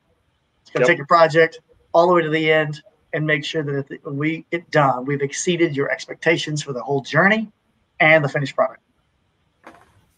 I like it. Well, guys, we solved the world's issues right here. No, that's exactly right, Sean. And this, so guys and gals at home, this is exactly what I wanted to happen. I wanted us to talk through this, to find this resolution, but have you guys be in on the conversation, because I really believe there are more folks out there that are in this scenario, right? That are ready to grow. Now, for us, it's how do we get from 2.5 to 5 or something, you know what I mean? But this conversation could easily be, how can I get from $1 million to $2 million? Or how can I get from 500,000 to $1 million? Whatever the scaling is, those would be a little different, right? So the 500 to $1 million might be a little different conversation. It probably wouldn't be a project coordinator at that point. But I do think you're right in that there is different levels where you've got to focus on different resources in your company, overhead expenses. Because this project coordinator is an overhead expense at the end of the day. Right. And I often like to use this visual. Overhead is like this chunk and revenue's here. And generally with overhead, we put overhead in first. And then we're like, okay, we got to raise revenue. And then we get to the point where revenue's exceeding overhead capacity, or redlining the company, which is, Joe, where you are. Yes, that's so right. This is what happens. And then you're like, okay, we got to fix overhead to meet capacity. And you always do more. You don't just raise your capacity to right where you're at. So you go like this. You bring in a new project coordinator, right? So you got to agree to pay them for a year. That's a big chunk. Right. And then your revenue is going to grow. But there's a sweet spot right in here where the revenue is not maximizing the capacity of your overhead. That's where you make money at. That's a sweet spot. Okay. But as soon as you want to get in the growth mode, revenue is going to exceed capacity of overhead. You're going to make that jump, Joe. You're getting ready to make that jump. Yeah. Your overhead's going to increase before your revenue does. Yep. And then it's going to be tough to make money here. You're going to hit that sweet spot again. You got to decide, do I want to hold here? Make money. Or do I want to grow? Growing isn't always the way to make more money by any means at all. Right. Well, when you talk to guys, I talk to guys that run huge fence companies. There's a guy that out west that they do $40 million a year in fence. And I was like, man, how cool would that be? I said that too. I was like, it's cool to be you, buddy. I promise. He's like, I would almost rather be you, actually, because he goes, because my day is spent with executive meetings. Like, I work at a desk. Like, I'm an executive guy.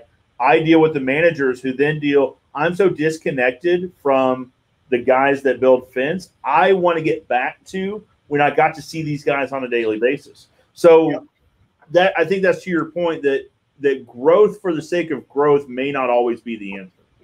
Have an end goal, know where you want to go. Where does the finish line look like? What are we trying to get to? It's not just, I want to get as big, as bad as I possibly can. Why? Yeah. Why do you want to do that? What is it that you don't have now that you think that's going to bring you? Yep. And let's really have a conversation about, will that really bring that to you? Do you have the capabilities? Do you have the experience? Do you have the knowledge? Do you have the resources to really pull off a $5 million company and be successful? Because I know not everybody's going to be successful running that sort of size of a business. It's not building fences. I can tell you what, at $5 million and you own that company, you're not building fence. Right. So you could be the baddest ass fence ninja out there. And you think, when you get to the $5 million, I don't know of any guy at $5 million revenue that's building a fence. So your experience with building fence, has little to nothing to do with the success of your company. However, if you're good at managing people, you understand how to be a leader and a team member, and you understand business and numbers, you could probably be very successful. But that person is different than the one that was at a 500,000 that really knew how to build a fence. Does that make sense? Yeah. They're two different people. So I often find that the guy that's $1 million that wants to go to 5 million probably shouldn't, because it's not him. Yep. You follow what I'm saying? Yeah, absolutely. And it's not, and knowing your why isn't, to your point, is it because I want to make more money, right? Who is it? One of these moguls, these money moguls, their point is you don't want money. You want the things money can do. Absolutely. Like, no one wants to look at a bank account and go, oh, cool, I have so many commas. Yep. Like that's a phone screen telling you, no. You want what money can do. That's you want to go places that money can take you. You want to have experiences that money can buy you. That's what you want. So I liken that conversation to this conversation. Know what your why is. Absolutely. I don't want to make $5 million a year because I want to make $5 million a year. No. I want to do it because I want to grow our tribe, right? I want to be more impactful to more people, and I can have a better impact on our community. We give a percentage of our revenue back to the community. So if we can grow the revenue, we can grow the give, right? So that's our why. But you also like running a company, right, Joe? You like running a company and not necessarily building fence. Yeah, that's true. That's absolutely true. And that's the reality of it. Is some guys just like getting after it and building fence, and that's an owner-operator and fence ninjas, and we need those guys. 100%. Need craftsmen. Yes. Right? But there's some guys that don't want any part of that. They would rather like I said to you earlier, it's like playing a video game. Running this business is like playing a video game. You make decisions, put things in play. Did that work out? Did it not work out? You measure matrix, you understand results, and say, well, let me try it this way. We try this. How do we get past this level? Next level. It's playing a video game. It's not necessarily building fence when you get to your levels. So, Sean, I really believe that's one of my weaknesses. That's one of my faults, is that I enjoy being a problem solver. Yeah. And the reason that's a fault is because if there aren't any problems, I create problems. You get distracted. Yeah, I could see that. It's like having a Labrador Retriever. If you don't give that dog something to do, a problem to figure out, it will start creating its own havoc, right? It will tear apart your house. It'll rip open the couches. It'll mark up the walls. Same sort of thing. Like, that is absolutely my fault, is that if there's not something here for me to work on, I'm going to make something for me to work on. Right. You and I are really alike when that comes to that, because I get distracted, shiny object, squirrel the other way. Yes, if I'm not fully capacitated, if I'm not at full capacity, if I have downtime, I'm thinking of new tools, a better way of doing this, a new business. I just can't stop. Yeah. Right. So I got to stay focused on something. Otherwise, I'm going to refocus on something else. That's it. I got it. Yeah, that's exactly what I was going to say. If I'm not focused and I'm looking around, I will find something to focus on. Yeah. And usually, like, that's not a great experience for those around me. You know what I mean? Like, anyway, that's a very real thing for sure. But all right, so let's catch up with some chat here. All right, my salesman or GeoDraw would probably be recommended for broadening market as well, qualified clients. Agreed. Excuse me, I swallowed wrong. It's not a pandemic situation. I love my salesman. I've used both. My preference is my salesman. Just my experience and my client's experience. There are guys out there that love GeoDraw. If it works for you and you enjoy it and your clients enjoy it, then that's what you should do. For us, my salesman works really well. Fly Guy wants to know call center recommendations. We use Pink Collars. I know there's others out there. I don't have experience with them. Michelle Meyer runs a company called Pink Collars, and I like them a lot. It's a group of ladies, and I am a big fan of putting ladies in positions where it's how do I want to say this? Client experience positions, right? Because here's the thing, a lady is much more empathetic than I am, right? It's not saying nothing about nothing. I'm just saying, but people where their strengths are, right? Sure. I mean, that's the thing. So, and that's a broad stroke. I get it. But pink colors is my recommendation. Jason Reed wants to know, do you pay your subcontractors by the foot? Also, do you deliver the materials to the site for the subs, or they pick it up at your shop? In my instance, we do pay by the foot, and the contractors come pick up their own material. We've tried it the other way around. For whatever reason, there is always something, right? There's bolts that didn't get loaded, or there's a job changes slightly, whatever. Our contractors like to load their own material that they know what's on the truck. Because I'm going to hold them responsible for the project, right? And so we had this conversation a while ago, and the contractor said, if you're holding me responsible, then I want to be responsible for the job. I want to load my material. I want to know what I have on and what I don't have on. I want to know. He was more comfortable loading his own material. That's absolutely fine. So in our experience, that's what works. I know other guys that they have a crew that all that crew does is deliver material. So that, Sean, to your point, so when the crew shows up, they're just there to build fence. They're not there to load material and unload material. So I would almost say this kind of varies by crew, right, or by person or whomever.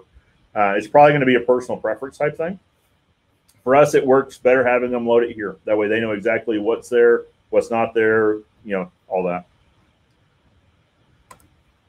James Blysdell says, what CRM do you use? I use Job Nimbus, but I'm learning it has some limitations in my industry. We use Job Nimbus as well.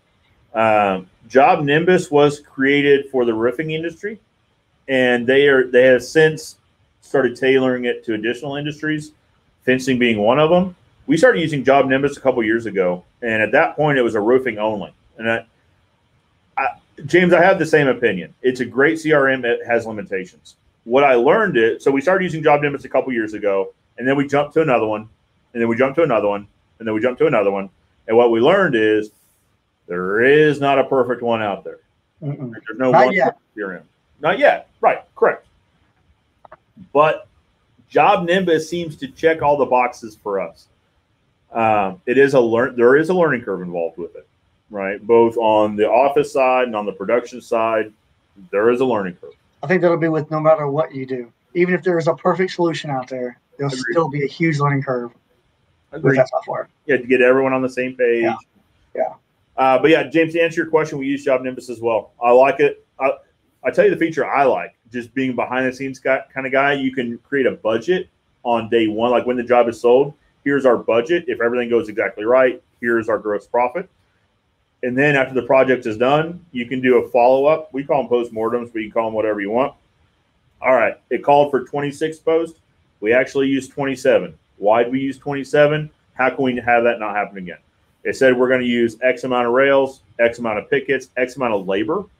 We use more or less.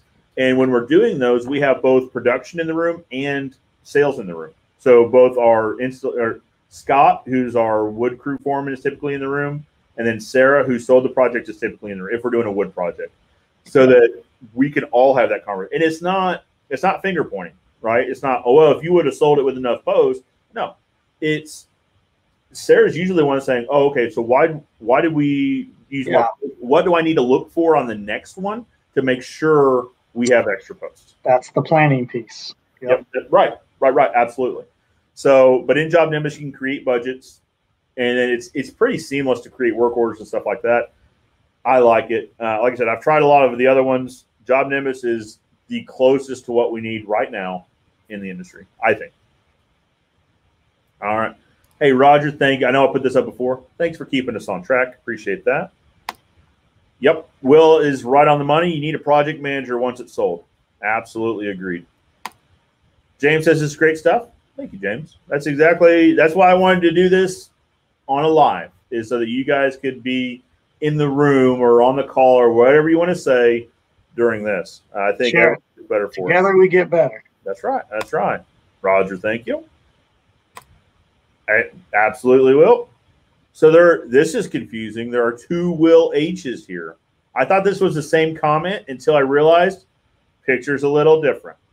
All right, but you're right. Project manager, project coordinator. Absolutely. That's going to be our next step. Even my oncologist has a coordinator point of contact outside of his PAs, nurses, and scheduler. If I have an issue or question, I hit up the coordinator who gives me the answer ASAP. Absolutely, fishing picking. So I like that example. The example or the what I think of is, so our insurance broker, actually, he's a guy that I'm good friends with. We went to high school. I like him a lot. If I have an insurance question, I call his assistant, right? Because I know he's out in the middle of everything getting it done. That's right. And I know if I call Teresa, she can have an answer for me within 5 to 10 minutes. If I call and leave a voicemail for Blake, it might be this afternoon, right? So same thing. I tell my friends, don't call me, call my office. I'm gonna be the bottleneck. Right, exactly. That's exactly right. Great example, fishing and picking. Brent Mitch is with us. Brent, welcome, buddy. This might be the first like Joe Everest YouTube, or you're on Facebook, the first Joe Everest Facebook you've been on. So Brent and I, Sean, so Brent's from California. Brent and I have never met in our lives, but he and I are very good friends. You might call us best friends. I do. I don't know if he does, but yeah, no. So we, all right, this is going to sound nerdy, but we started out, we met by playing one of the war games on PlayStation. We were battle buddies. So I'll be darned. Brent lives an adventurous life. He does offshore fishing and all sorts of stuff. Brent, thank you. I do like the new wrap as well. So those of you that follow my personal channel or Ozark Fence, you saw that we got our truck wrapped orange chrome. I wonder where that idea came from. Sean and I were chatting before, though, that it's been raining all week here. It's been just drizzly and nasty and overcast. I haven't got to see that thing in the sun yet, and I am excited for that. Cannon wants to know, yeah, he said, yes, is gold. When you add a person, is there an expectancy that each person should add X amount of revenue? So, that's a good question. I mean, they're going to be overhead, right? So they don't directly contribute to. But to offset it, there is a there had to be increased. You got this whole thing right here. So that sweet spot is what our expected revenue needs to be to make up for it was a good decision to hire that person. Yeah. Otherwise, if we hire this person, have increased revenue, increase overhead costs, but not increase revenue, then it really wasn't advantageous. We're going to lose less money. So there's a sweet spot. So what is it?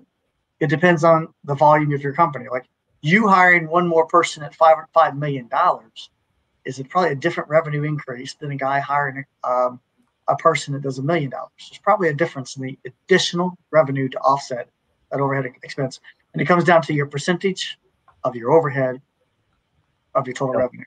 Of revenue. Right? Your total percentage. And so that percentage goes all the way through. So if you add, let's say your overhead expense is 30%, and you add $100,000 of overhead, you got to do an additional workload to make that $100,000 at 30%. So you take $100,000 divided by 0.3. It would tell you. Right, I'm sure you guys already know. Sorry. Sorry, doing something. Let's see if I can do that real quick. For the divided by 0.3 would mean you have to do $330,000 to hire somebody at $100,000 if your overhead's at 30%. So it's a calculation based on your overhead. Gotcha. Hey, Sean, let's watch this video real quick while I've got you, and then guys, I'm gonna stay on until I'll stay on for a while yet still. Okay. But Sean's got a hard out. I want to get his critique on exactly where I went wrong on the video because I know for a fact I did, and I get it. All right. Give me just a second. All right.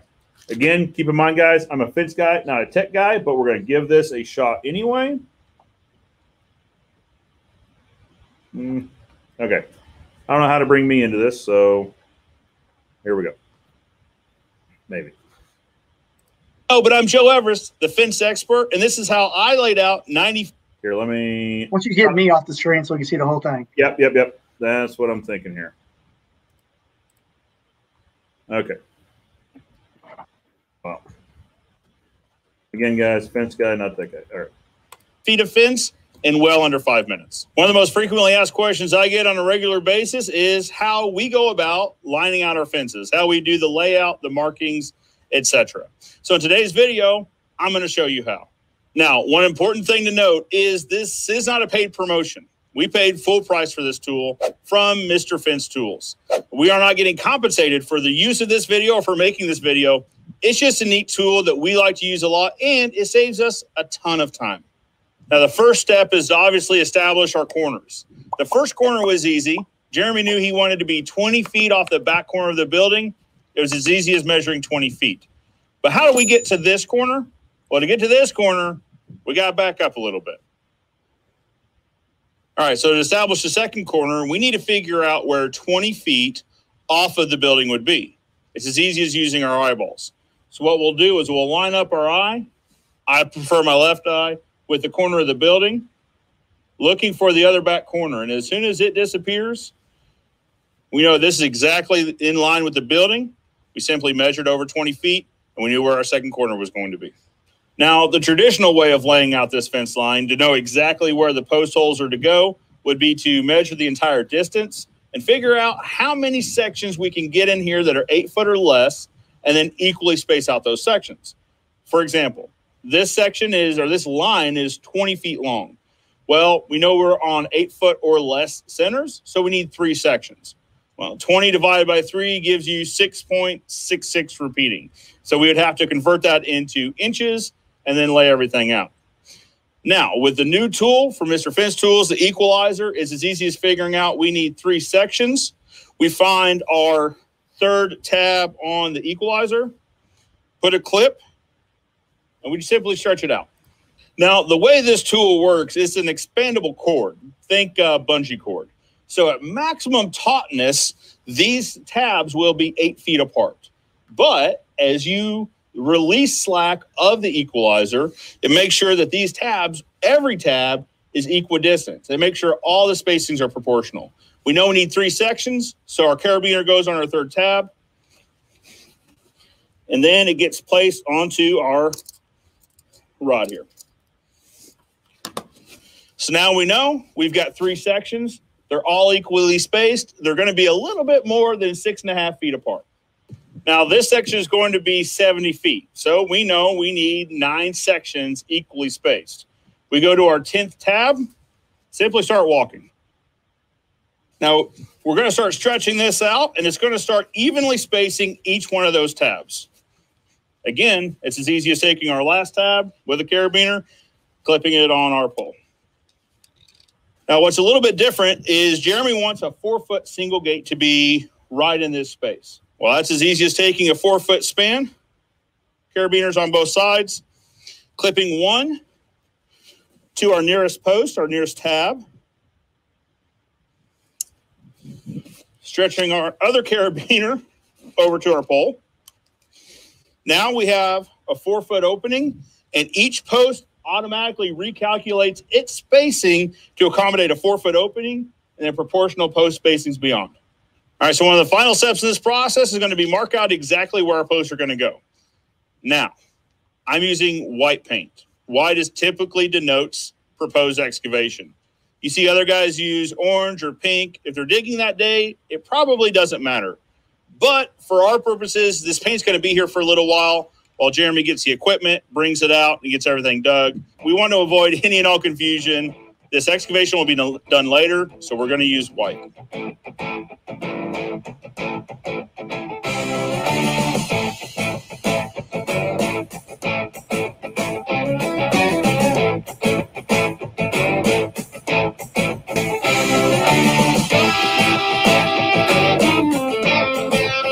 All right, guys, it's really is that easy. It took me a little under 5 minutes to lay out 90 feet of fence proportionally with a 4-foot single gate in the fence line. It would have taken me at least twice that long with the 300-foot tape, doing the calculations to figure out even post spacings, measuring them out, and they probably wouldn't have been this accurate. If you guys would like to learn more about the tool, I've got a link in the description below. Again, this was not a paid promotion. I didn't receive any sort of funding. That bad. Okay. It wasn't that bad, actually. I know. But like I'm my own worst critic here, and I absolutely anyway. I think we hit the high points, right? Yeah, you did a good job of explaining the cord spans. Right. Oftentimes, we get people say, "Well, that's just a string line with marks on it. Like it doesn't. How does that go? That doesn't work." And I'm like, It's magic. There's GPS locators in every one of those tags. It'll instantly, trust me. Right. It'll do the math for you. Yeah. That's really what I wanted to get across is as that measurement changes, the posts automatically recalculate themselves to be exactly right. Well, and I didn't say that. So anyway, so I said nine sections. I grabbed the 10 tab. What I didn't mention was there's a gate in there, right? Exactly. So you did well because as soon as you said, I was like, oh no, oh you got it. Because if you would have got the 9th tag, all those sections would have been maximized pretty close. You wouldn't be able to fit the 4 foot in there. So when you add a gate in the line, you add a tag and you put the gate spacer wherever you want. Yep. Sometimes you don't have to add the tag if it's really like if you're 59 feet, okay, then you've got 5 feet extra before you hit 64 feet in all 8 foot centers. Then you don't have to add a tag. You just put the gate spacer in. But you'll know the cool thing about the tool is it will tell you if you got to add a tag. Because if you can't make the cord fit, add a tag. It's not going to fit. Yeah. We take the dumb out of building fence. I like how you didn't use any tape measures. It didn't matter, but it's all equally spaced. And it's a way for us to repeat. So the process of procedure is just repeatable and measurable and predictable. In other words, I can predict the results I'm going to get from the tool with the new guy in the truck. Yeah. Right. So I can take the mistakes out of the equation. I get guys who use tape measures and do math until they can't. It's all good until it's a problem. That's now remark the line, whatever. So Well, and I mean, we've all been on that scenario where you lay out the whole project and then a gate gets added. Like in my mind, like that's one of the key points here is that, okay, well, that's fine. Well, Mr. Miss Customer, where would you like the gate? You want it right there? No problem. Click, bring it together. Like, how does that look? And now you don't have to rework your entire layout. Your project is still laid out, right? You just now have a gate where the gate goes. So the thing that I would say is different, so that you need to look at in the future to improve upon, is I would not spray paint on the ground. We have no longer painting on the ground. We're no longer putting that string line up to set post to. So once we put the equalizer up, we dig right to that tag. We set right to that tag. So we're saving the setup time of the stakes and the string lines. We're saving the paint. Okay. So you'll just leave it up as you dig then. You'll just set the auger against it and go. Well, we use our leg to push it out of the way. Right. But when you're setting. Couple of things to think about when you're digging the hole, you get instant feedback. So let's say you're like, oh man, did that move? You can remove your leg and look at the cord like, oh, okay, I need to walk it that way. Move the cord, drill. When you're done, you pull the bit out, you have instant feedback. You look at the hole and say, oh, I got that one. Or no, that one's off. So when the guy comes behind you, one thing that we train on is own the hole. I use the word own it. Don't touch a hole unless you own it. So you've dug the hole, the guy come behind you to crumb out or clean out the dirt out of the hole. They are not to leave that hole until they own it. In other words, it's got to be perfectly in the right spot so we can set a post. How often do you put a post in the hole and then pull it back out of the hole because you got to crumb it over? So that's those pennies we're talking about. We're saving pennies, right? Lift it up, take out the hole, get a bunch of pennies together to make dollars. So we want to make sure they own the hole. How can they own the hole? Well, they have an indicator. It tells them exactly where the post is supposed to be. Check the hole, own the hole. When the post goes in, it's not going back out. Bingo. I like it a lot. So Kenny Redmond has a question here for you, Sean. What are the minimum, maximum spans for the tool, for the equalizer? So the standard is an 8 foot. You can order it 8 foot on center. That means it maxes out about 8 foot. Can a muscle man pull to 8.1? Yeah, but you're going to know that you're pulling it past 8.1. Okay. So it gives you feedback, like this is probably not right. We make them also for 10 foot centers for chain link, and then for 6 foot centers for aluminum. Oh, okay. Yep. Nice. What would you say the minimum span is? I don't know that in laying it out. So it's like 40 inches, depending on if it's an 8 footer or a 6 or a 10. Gotcha. Yeah, but I don't think you're really. I mean, could you use an 8 foot one for a 6 foot? What he's saying is, if you have you could. Yeah, it'll shrink down low enough to get a little bit less than 6 foot, 5 foot. But I think 40, 44 inches, somewhere in that range is the shortest span. Short. Okay, good to know. All right, let's get caught back up a little bit. So Roger's listening, so you can get from 0 to 500. So Roger's in the very beginning, and Roger, I still think this conversation. I think you can relate to this conversation just knowing that you have a destination in mind, right? How does that go? my daughter's school teaches me all sorts of stuff. Like, don't start your trip without a destination in mind, right? And they're talking about like, you know, team building skills, stuff like that in school. Like, don't start a problem until you know what solution you're looking for. But I think we should have the same mindset, right? That don't start a task until you know what the roadmap looks like. So, Roger, I hope you're getting some value out of this. I think if nothing else, you can use this conversation just as kind of an indicator of where you're headed. Well, understand this this overhead revenue is the same conversation at 0 to 500, a million, 10 million. I like this piece. I like your red line example. It's just like shifting gears, right? Yep. When you hit that max, you got to shift. Now, when you shift, you don't start out at full power, right? It's going to lug for a bit. Then it's going to get to the power band. That's the sweet spot. That's where you're making money. Right. Okay. Right. And then you got to decide, are you going to the next gear, which means you're going to red line it, and then you're going to hit the bog. Well, and that is also knowing your destination. You know, like, is your goal to go 90 mile an hour? Well, if you're only going 65, you're going to have to switch gears. Like, you've got to catch another gear at least to get up there. All right. Big analogy show today. Big analogy show for sure. Golden nuggets. That's right. That's right. So Mark's got a point. So we expect each person to add 200,000 in revenue at a minimum. So Mark, is that each? Yeah. Okay. That works out. Yeah. He's saying, you hire somebody, let's say you pay him $100,000. Yeah. Then that's like a 50% overhead, right? Or if you hire someone, you pay him $50,000, then that's like a 25% overhead. Yeah. Yep. So you want to make sure that when you hire the person that you don't exceed your overhead percentage. Yeah. For adding that asset to the overhead. It's funny. It's funny. Like, when I go to sleep, I forget things. So Mark and I literally did this when he was here, and I did the same thing. I did some quick math. I'm like, oh, it works out. I literally just did. So anyway, Mark, you got to see me do that twice, because he did the same thing where I did the quick math, and I was like, yep, that checks out. Okay, well, good to know. Kenny Redmond says he's a software product manager for outdoor living solutions with Simpson Strong Tie.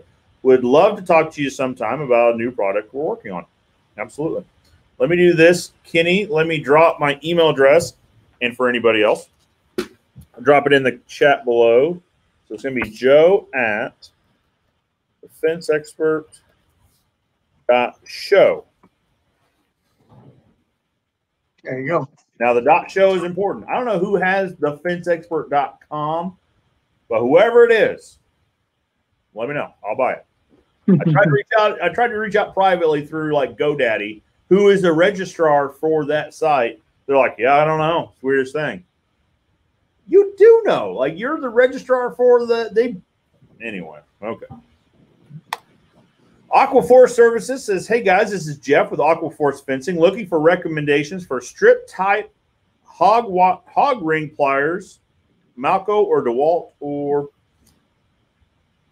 Jeff, I'll be honest with you, wrong guys for the conversation. And the only reason being, neither one of us really specialize in agricultural type fencing. Or commercial chain link. Maybe that's what he's talking about. Well, yeah. So I don't know. We use hog ring pliers on commercial chain link, but I'm not so in the weeds with that to know like brand recommendations. Yeah. When they break, we call up a fence supplier and we say, hey, put on 5 more pairs of hog ring pliers. Maybe I should know more about that. I'm not sure. Whichever one our wholesalers have is the ones we do. James Blaisdell's got a good question. So sales positions paid per hour or commission. If commission, what percentage of sales? So one guy, this is our deal here, right? So, and it's going to vary position to position or company to company. So, and also keep in mind, Sarah does project management as well. So project management and sales. I don't have anyone that's purely sales. She gets a salary plus commission. So the salary, you could say that the salary covers the project management portion, which like in dollars, that's actually probably is exactly the way that breaks out. And then commission. Now, I would challenge you not to make commission a component of sales. Make it a percentage of profit. right? Because that keeps everybody's eye on the correct ball. Yep.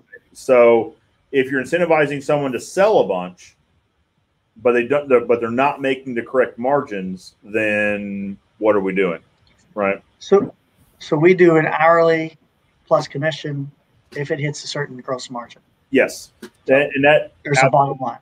So there's a minimum margin, right? So you say, hey, we're shooting for whatever, 50% gross, minimum's 40 or 35, like whatever your minimum is. It's got to meet 40%, and then once you hit 40%, it's a percentage of the profit. Yep. That way, listen, stuff happens. Projects get out of control, whatever. Like, I get it, but well, we look at that and see, was it something that had to do with them? Okay. Right. If it had nothing to do with them, we will pay it. Yeah, if they did everything right. Like if a crew made a mistake or there's a big error outside of their fault. So we got to be practical with it. So it's a give and take. Yep, absolutely. But I would do, if it was purely sales only, commission makes sense. Straight commission makes sense. Or an hourly plus commission makes sense. But if we're talking about commission, I would certainly make that a component of profit rather than a component of just revenue sales. Isoto says, I'm tearing down my old fence. Should I use the same post holes or do new ones? Depends. So it's going to depend on what spacing the old post had. Now, if it works out, you're golden, right? If the measurement works out to where, if it's 8 foot or less on center, if you're doing wood, by all means, use them. Use them if you can. Yeah. Unfortunately, in the real world that I live in, like in our market, hardly ever does that work out. Right. Like, I don't understand it, but hardly ever does the spacing work. I got about 4 minutes. Yep, absolutely. James says new holes. Let's see. Matt Schaefer says hello. Good morning, gentlemen. Hey, Matt. Morning, Matt. Guys, I'm going to skip through. There's some maybe some nonsense comments in here. Oh yeah. All right, such as, I don't know if maybe it's not nonsense. Is it against woodworking to read the Quran in the middle of work? If you're talking about fencing, if it's part of your religion, knock yourself out. If you need to read the Quran during the middle of the day, if you need to do your call to prayer, by all means, knock yourself out. I agree, James. It is a great tool. Here's the thing, and here's why I stress, because I know this comment's coming up when we roll this video out here in a half hour.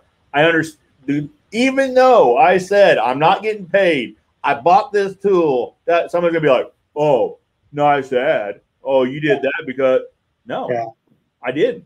I did a video on the tool because it's a great tool. I got to share with you, there's another gentleman, Nico. Oh my gosh, I'm sorry, I probably didn't say that right. I've never met him in person. He bought the same tool. He's going to school to be an engineer. He runs a fence business to pay for his schooling.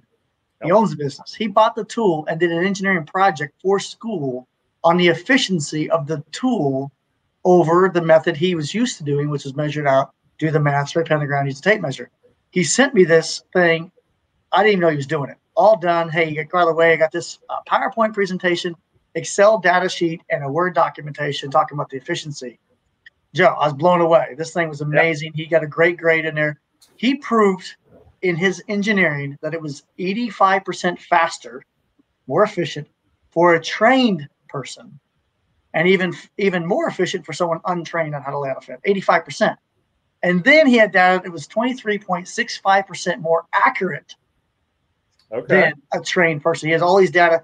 He literally used a stopwatch and measured accuracy to every single hole for 6 months, 2 different methods, and has all this data analysis. And I'm like, and I didn't pay him. I didn't even know him from Adam. Right. So I did it for a grade, but I thought maybe you want to see this. So I'm like, I don't even know what to do with that content. Like, how do I share that to the world? Like, right. It's great stuff, but it really, really works.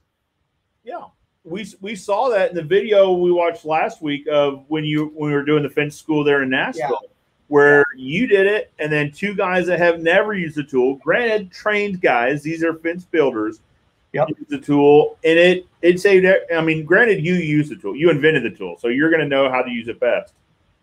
But these guys have never used the tool, and improve their time. I'm going to botch this, but it took them like 3.5 minutes to use a regular string line, and it took them down to like 33 seconds. 33 seconds. One of them. Yeah, one did by himself. Well, that's the other thing. Yeah, it took 2 guys 3 minutes, or it took 1 guy 33 seconds.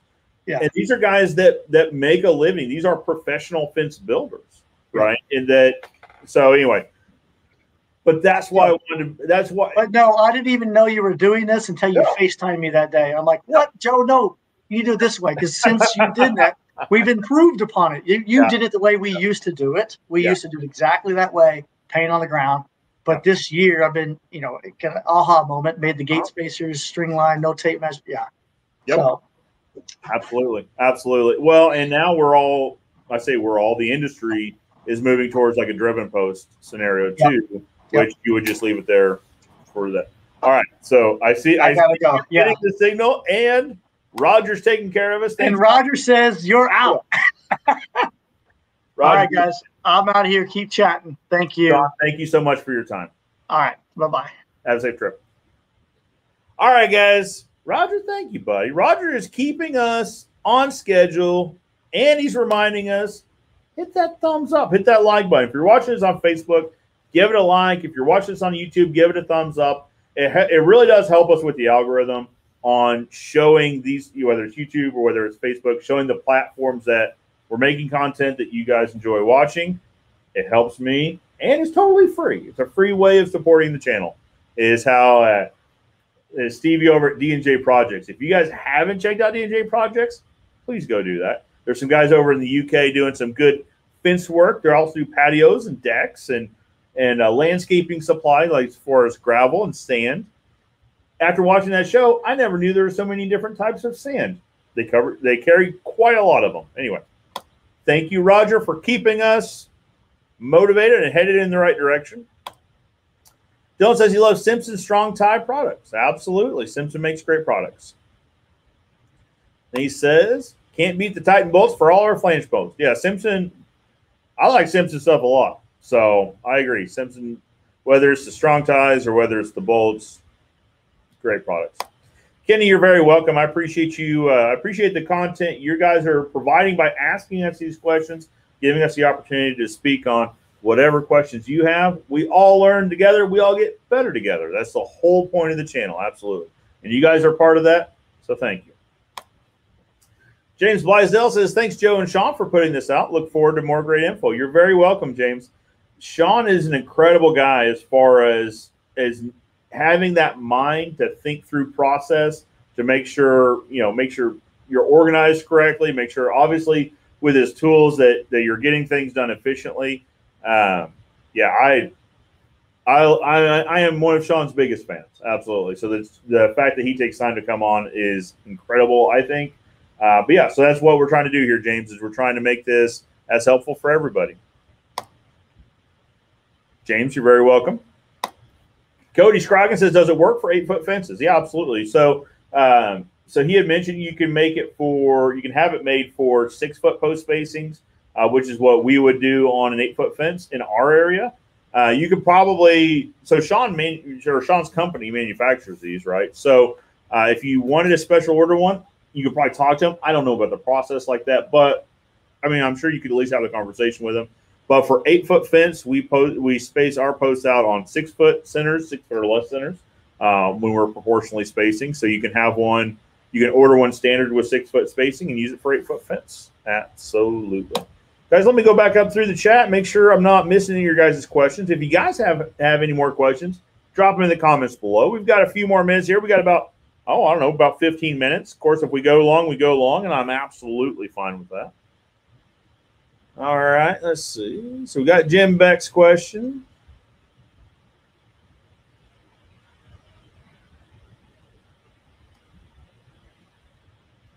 Yeah, so it's comments like this. I know we've talked about this with Sean, but I can't tell you how many people have this same experience that when they meet with Sean, like the way he thinks about things is absolutely phenomenal. So I agree.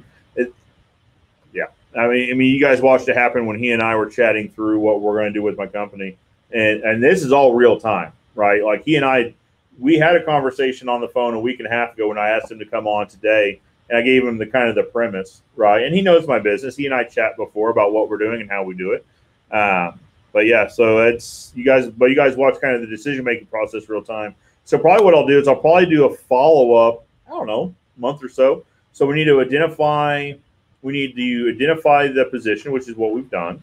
Next thing we need to do is to define the position, right? So we need to have job title, job duties, that sort of thing. We need to clearly define what the role is, what the expectations are. What does it mean to win in this position?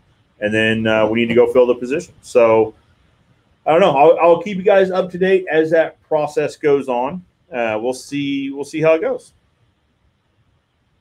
Let's see. I just want to make sure we are catching everyone's questions.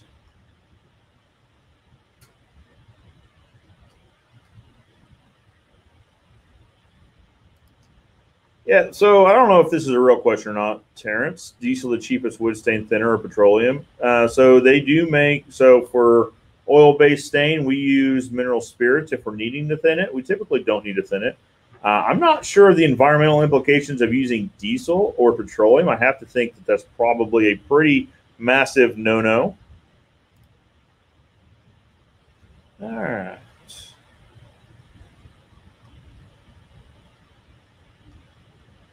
I think we're catching all of these.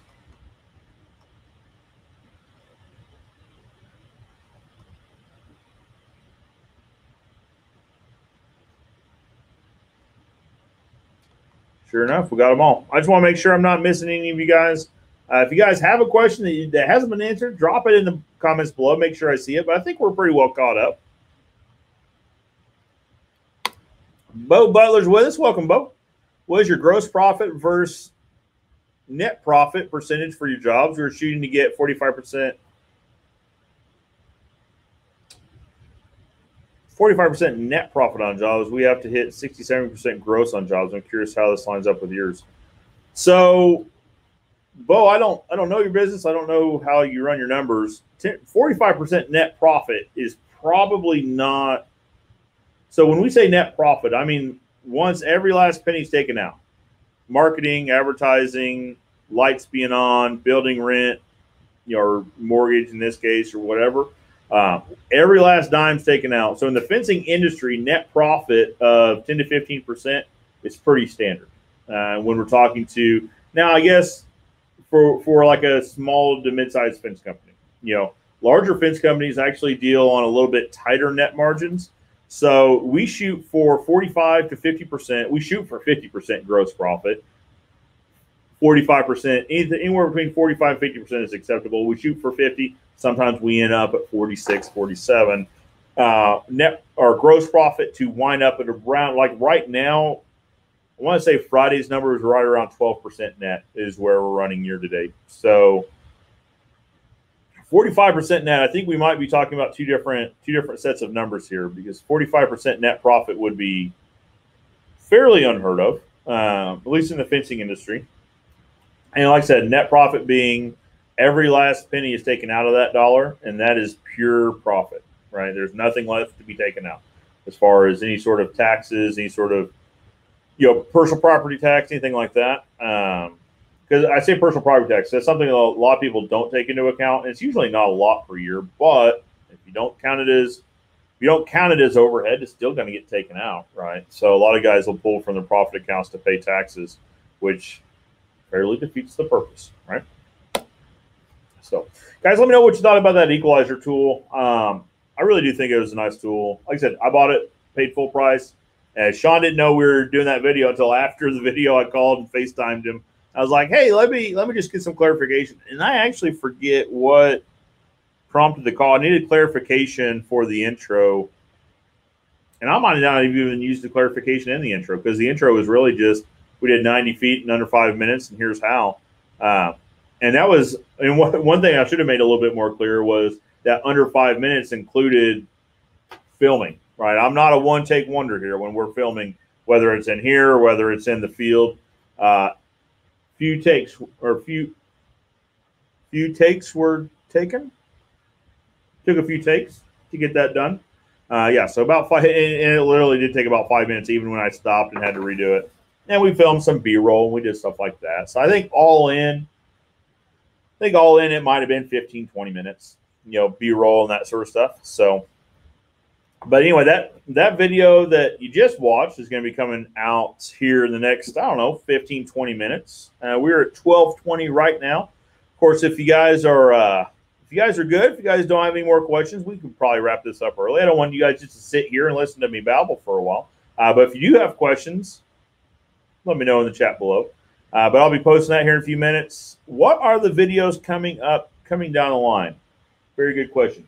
We should really have, so ever since we moved here, we used to have a whiteboard like off the screen to where me and Jeremy, it was all in one room. So everything we had was in one room, right? So now in our YouTube studio, we've got like this room is the production room, I guess you'd call it, where all the lights and the cameras are. But then we've got a different room where we do like planning and keep all of the stuff we're not using, all the gear. So what videos are coming down the line? I know we've got one video I just still need to do the voiceover on, which is us setting up a home show booth, a trade show booth. Now this one was at a lawn and garden show. So what it looks like when we set up a booth, what I like to see in a trade show booth, we typically do pretty big booths. So this one was an 8-foot deep by 40-foot wide booth. Typically all the ones we do, if it's a big show, if it's more than a one-day show.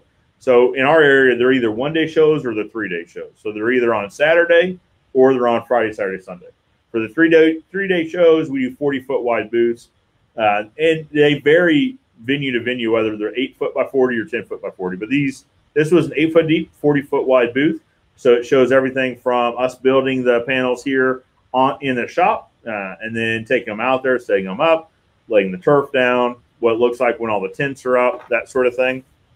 And then, so we got that coming down the line. What else? Oh, I shot a video a month or so ago on just outlining the different chain link fittings. We're going to use that one. I want to put it out there publicly. What are the chain link fittings, that sort of thing. But we're going to use it. We're really going to use it internally. So when we bring on a new team member, what's a brace band? What's a tension band? What's a tension bar? What's a loop top? What's a tie wire? Where do you use them? How many of them do you need? That sort of thing. So that's coming up down the line. And then I want to say we've got a reaction video. I have to double check on that. I want to say we've got at least one more reaction video. So we've got a few more reaction videos to film as well. We're going to do one. So home, I always get this right. Home renovation DIY. They had another video on building a fence that I think we're going to do a reaction video to. And then we've got guys. So we're talking with David last week in the chat from D&J Projects, the guys from Nottingham. I want to do a reaction video with them. I also want to bring them on. So guys, D&J Projects. I want projections. That's not quite right. D&J Projects. If you watch this, I sent you a reply email. It might have wound up in the spam folder. If it has, please check it out. I'd like to bring you guys on just to talk about the differences in how they build fence in the UK versus how we build fence here in the States. I also want to do a reaction video of some of their videos because those guys, one, do good work, and two, it's interesting to see how they use concrete posts rather than here in the States we use either wood or steel posts. So it's kind of interesting to see how things are different. And I'd sure like to do that. So we've got that coming up. Trying to think if we got, we're going to do a video on removing posts without, so the original video was basically like a no tool. It wasn't no tool. It's basically like, how to remove a fence post without digging, right? So it's a guy used a high lift jack and to pull up a post. Still doing well, still gets a lot of feedback. The biggest piece of feedback is the post didn't have a lot of concrete on it. Probably why it was getting pulled up in the first place. But we've got some posts here at the new location that we need to get pulled up. They had a fence around the front area here that we removed to make it look a little bit nicer from the street and also look more approachable from as you're driving in. But we got some posts we need pulled. So we're going to do a video on that. We're going to do a video. In the video, we're going to use a jack system. So it's basically a dolly. Think of a 2-wheel hand dolly that you would move boxes around with. It's basically like a big beefy version of that with a high lift jack that jacks the post up out of the ground. And then once you get them up out of the ground, it's on a dolly, goes straight on the trailer. Pretty slick little tool. We bought it, I want to say 4 years ago at AFA. want to say it's, I don't know, maybe AFA Phoenix or Fence Tech Phoenix. So anyway, show that. Probably get a dingo involved. Show what it, because the number one piece of feedback was, oh, we would just use a dingo, and all right, that's fine. We're going to show that. We're also got a forklift.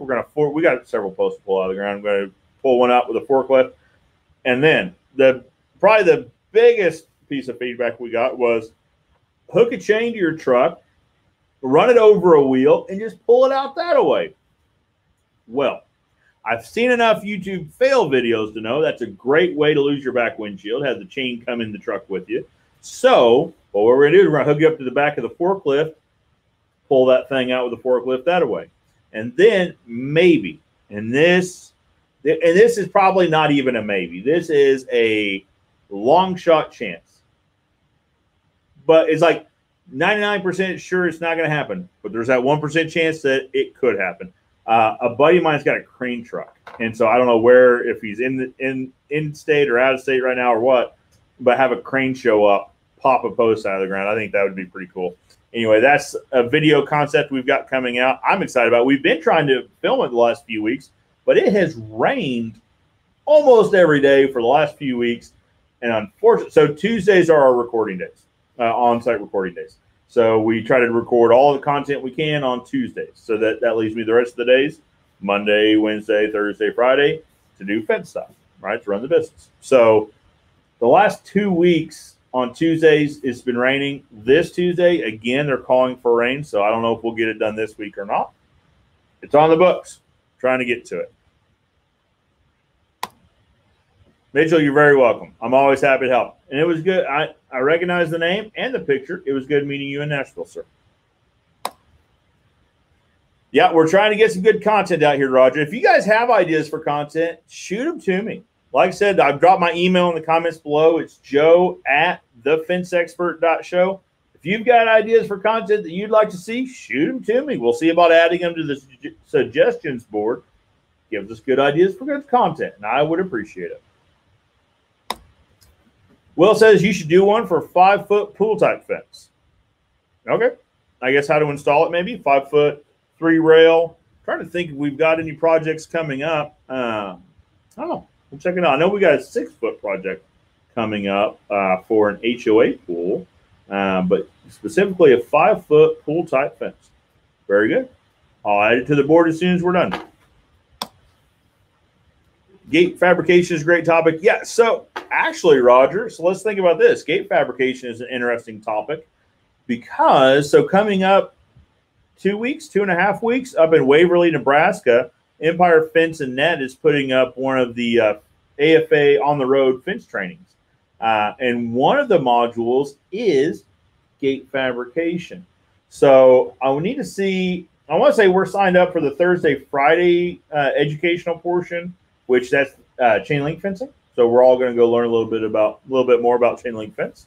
I want to say Wednesday's gate fabrication. I'm not sure how early Wednesday I can get up there, but if I can get up there in time, so I would one I'm going just to view Empire's setup. I hear a lot of great things about Empire Fence and Net's setup, their building setup, how it's really efficient, specifically their fabrication shop. Yeah, I'll take the video gear up there with me, and if I'm able to, we'll shoot some content on gate fabrication. Absolutely. Great point.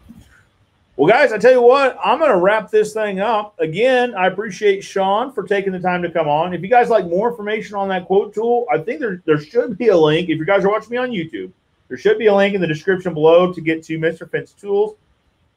He doesn't charge to come on. You've seen how giving he is with his time and education. So I do him a favor, and I put his link in the comments below. I don't get compensated for it. It's my way of telling him thank you for coming on the show. If you'd like more information on the tools, click the link below. Then if you guys are watching this on replay, if you have questions, drop those in the comments below. I always watch the comments. I try to be as quick as possible with the reply on the comments, but sometimes there's a lot of comments. As a matter of fact, I was looking this morning before I came on here. I think there's 20 or 30 comments from last night that I need to go reply to after this is done. Roger's absolutely right. Have a great weekend, everybody. And Roger, thank you. I appreciate you showing up, supporting the channel. If you guys know Roger, give him a high five for me. Pat him on the back. Tell him thank you and good job. Zurich Distributors, I always hope I say that. I apologize if I butchered that. I probably did. I really apologize. Thank you for showing up. Guys, have a great weekend. As always, I'm Joe Everest, the fence expert, reminding you that good fences make good neighbors. We'll see you next week.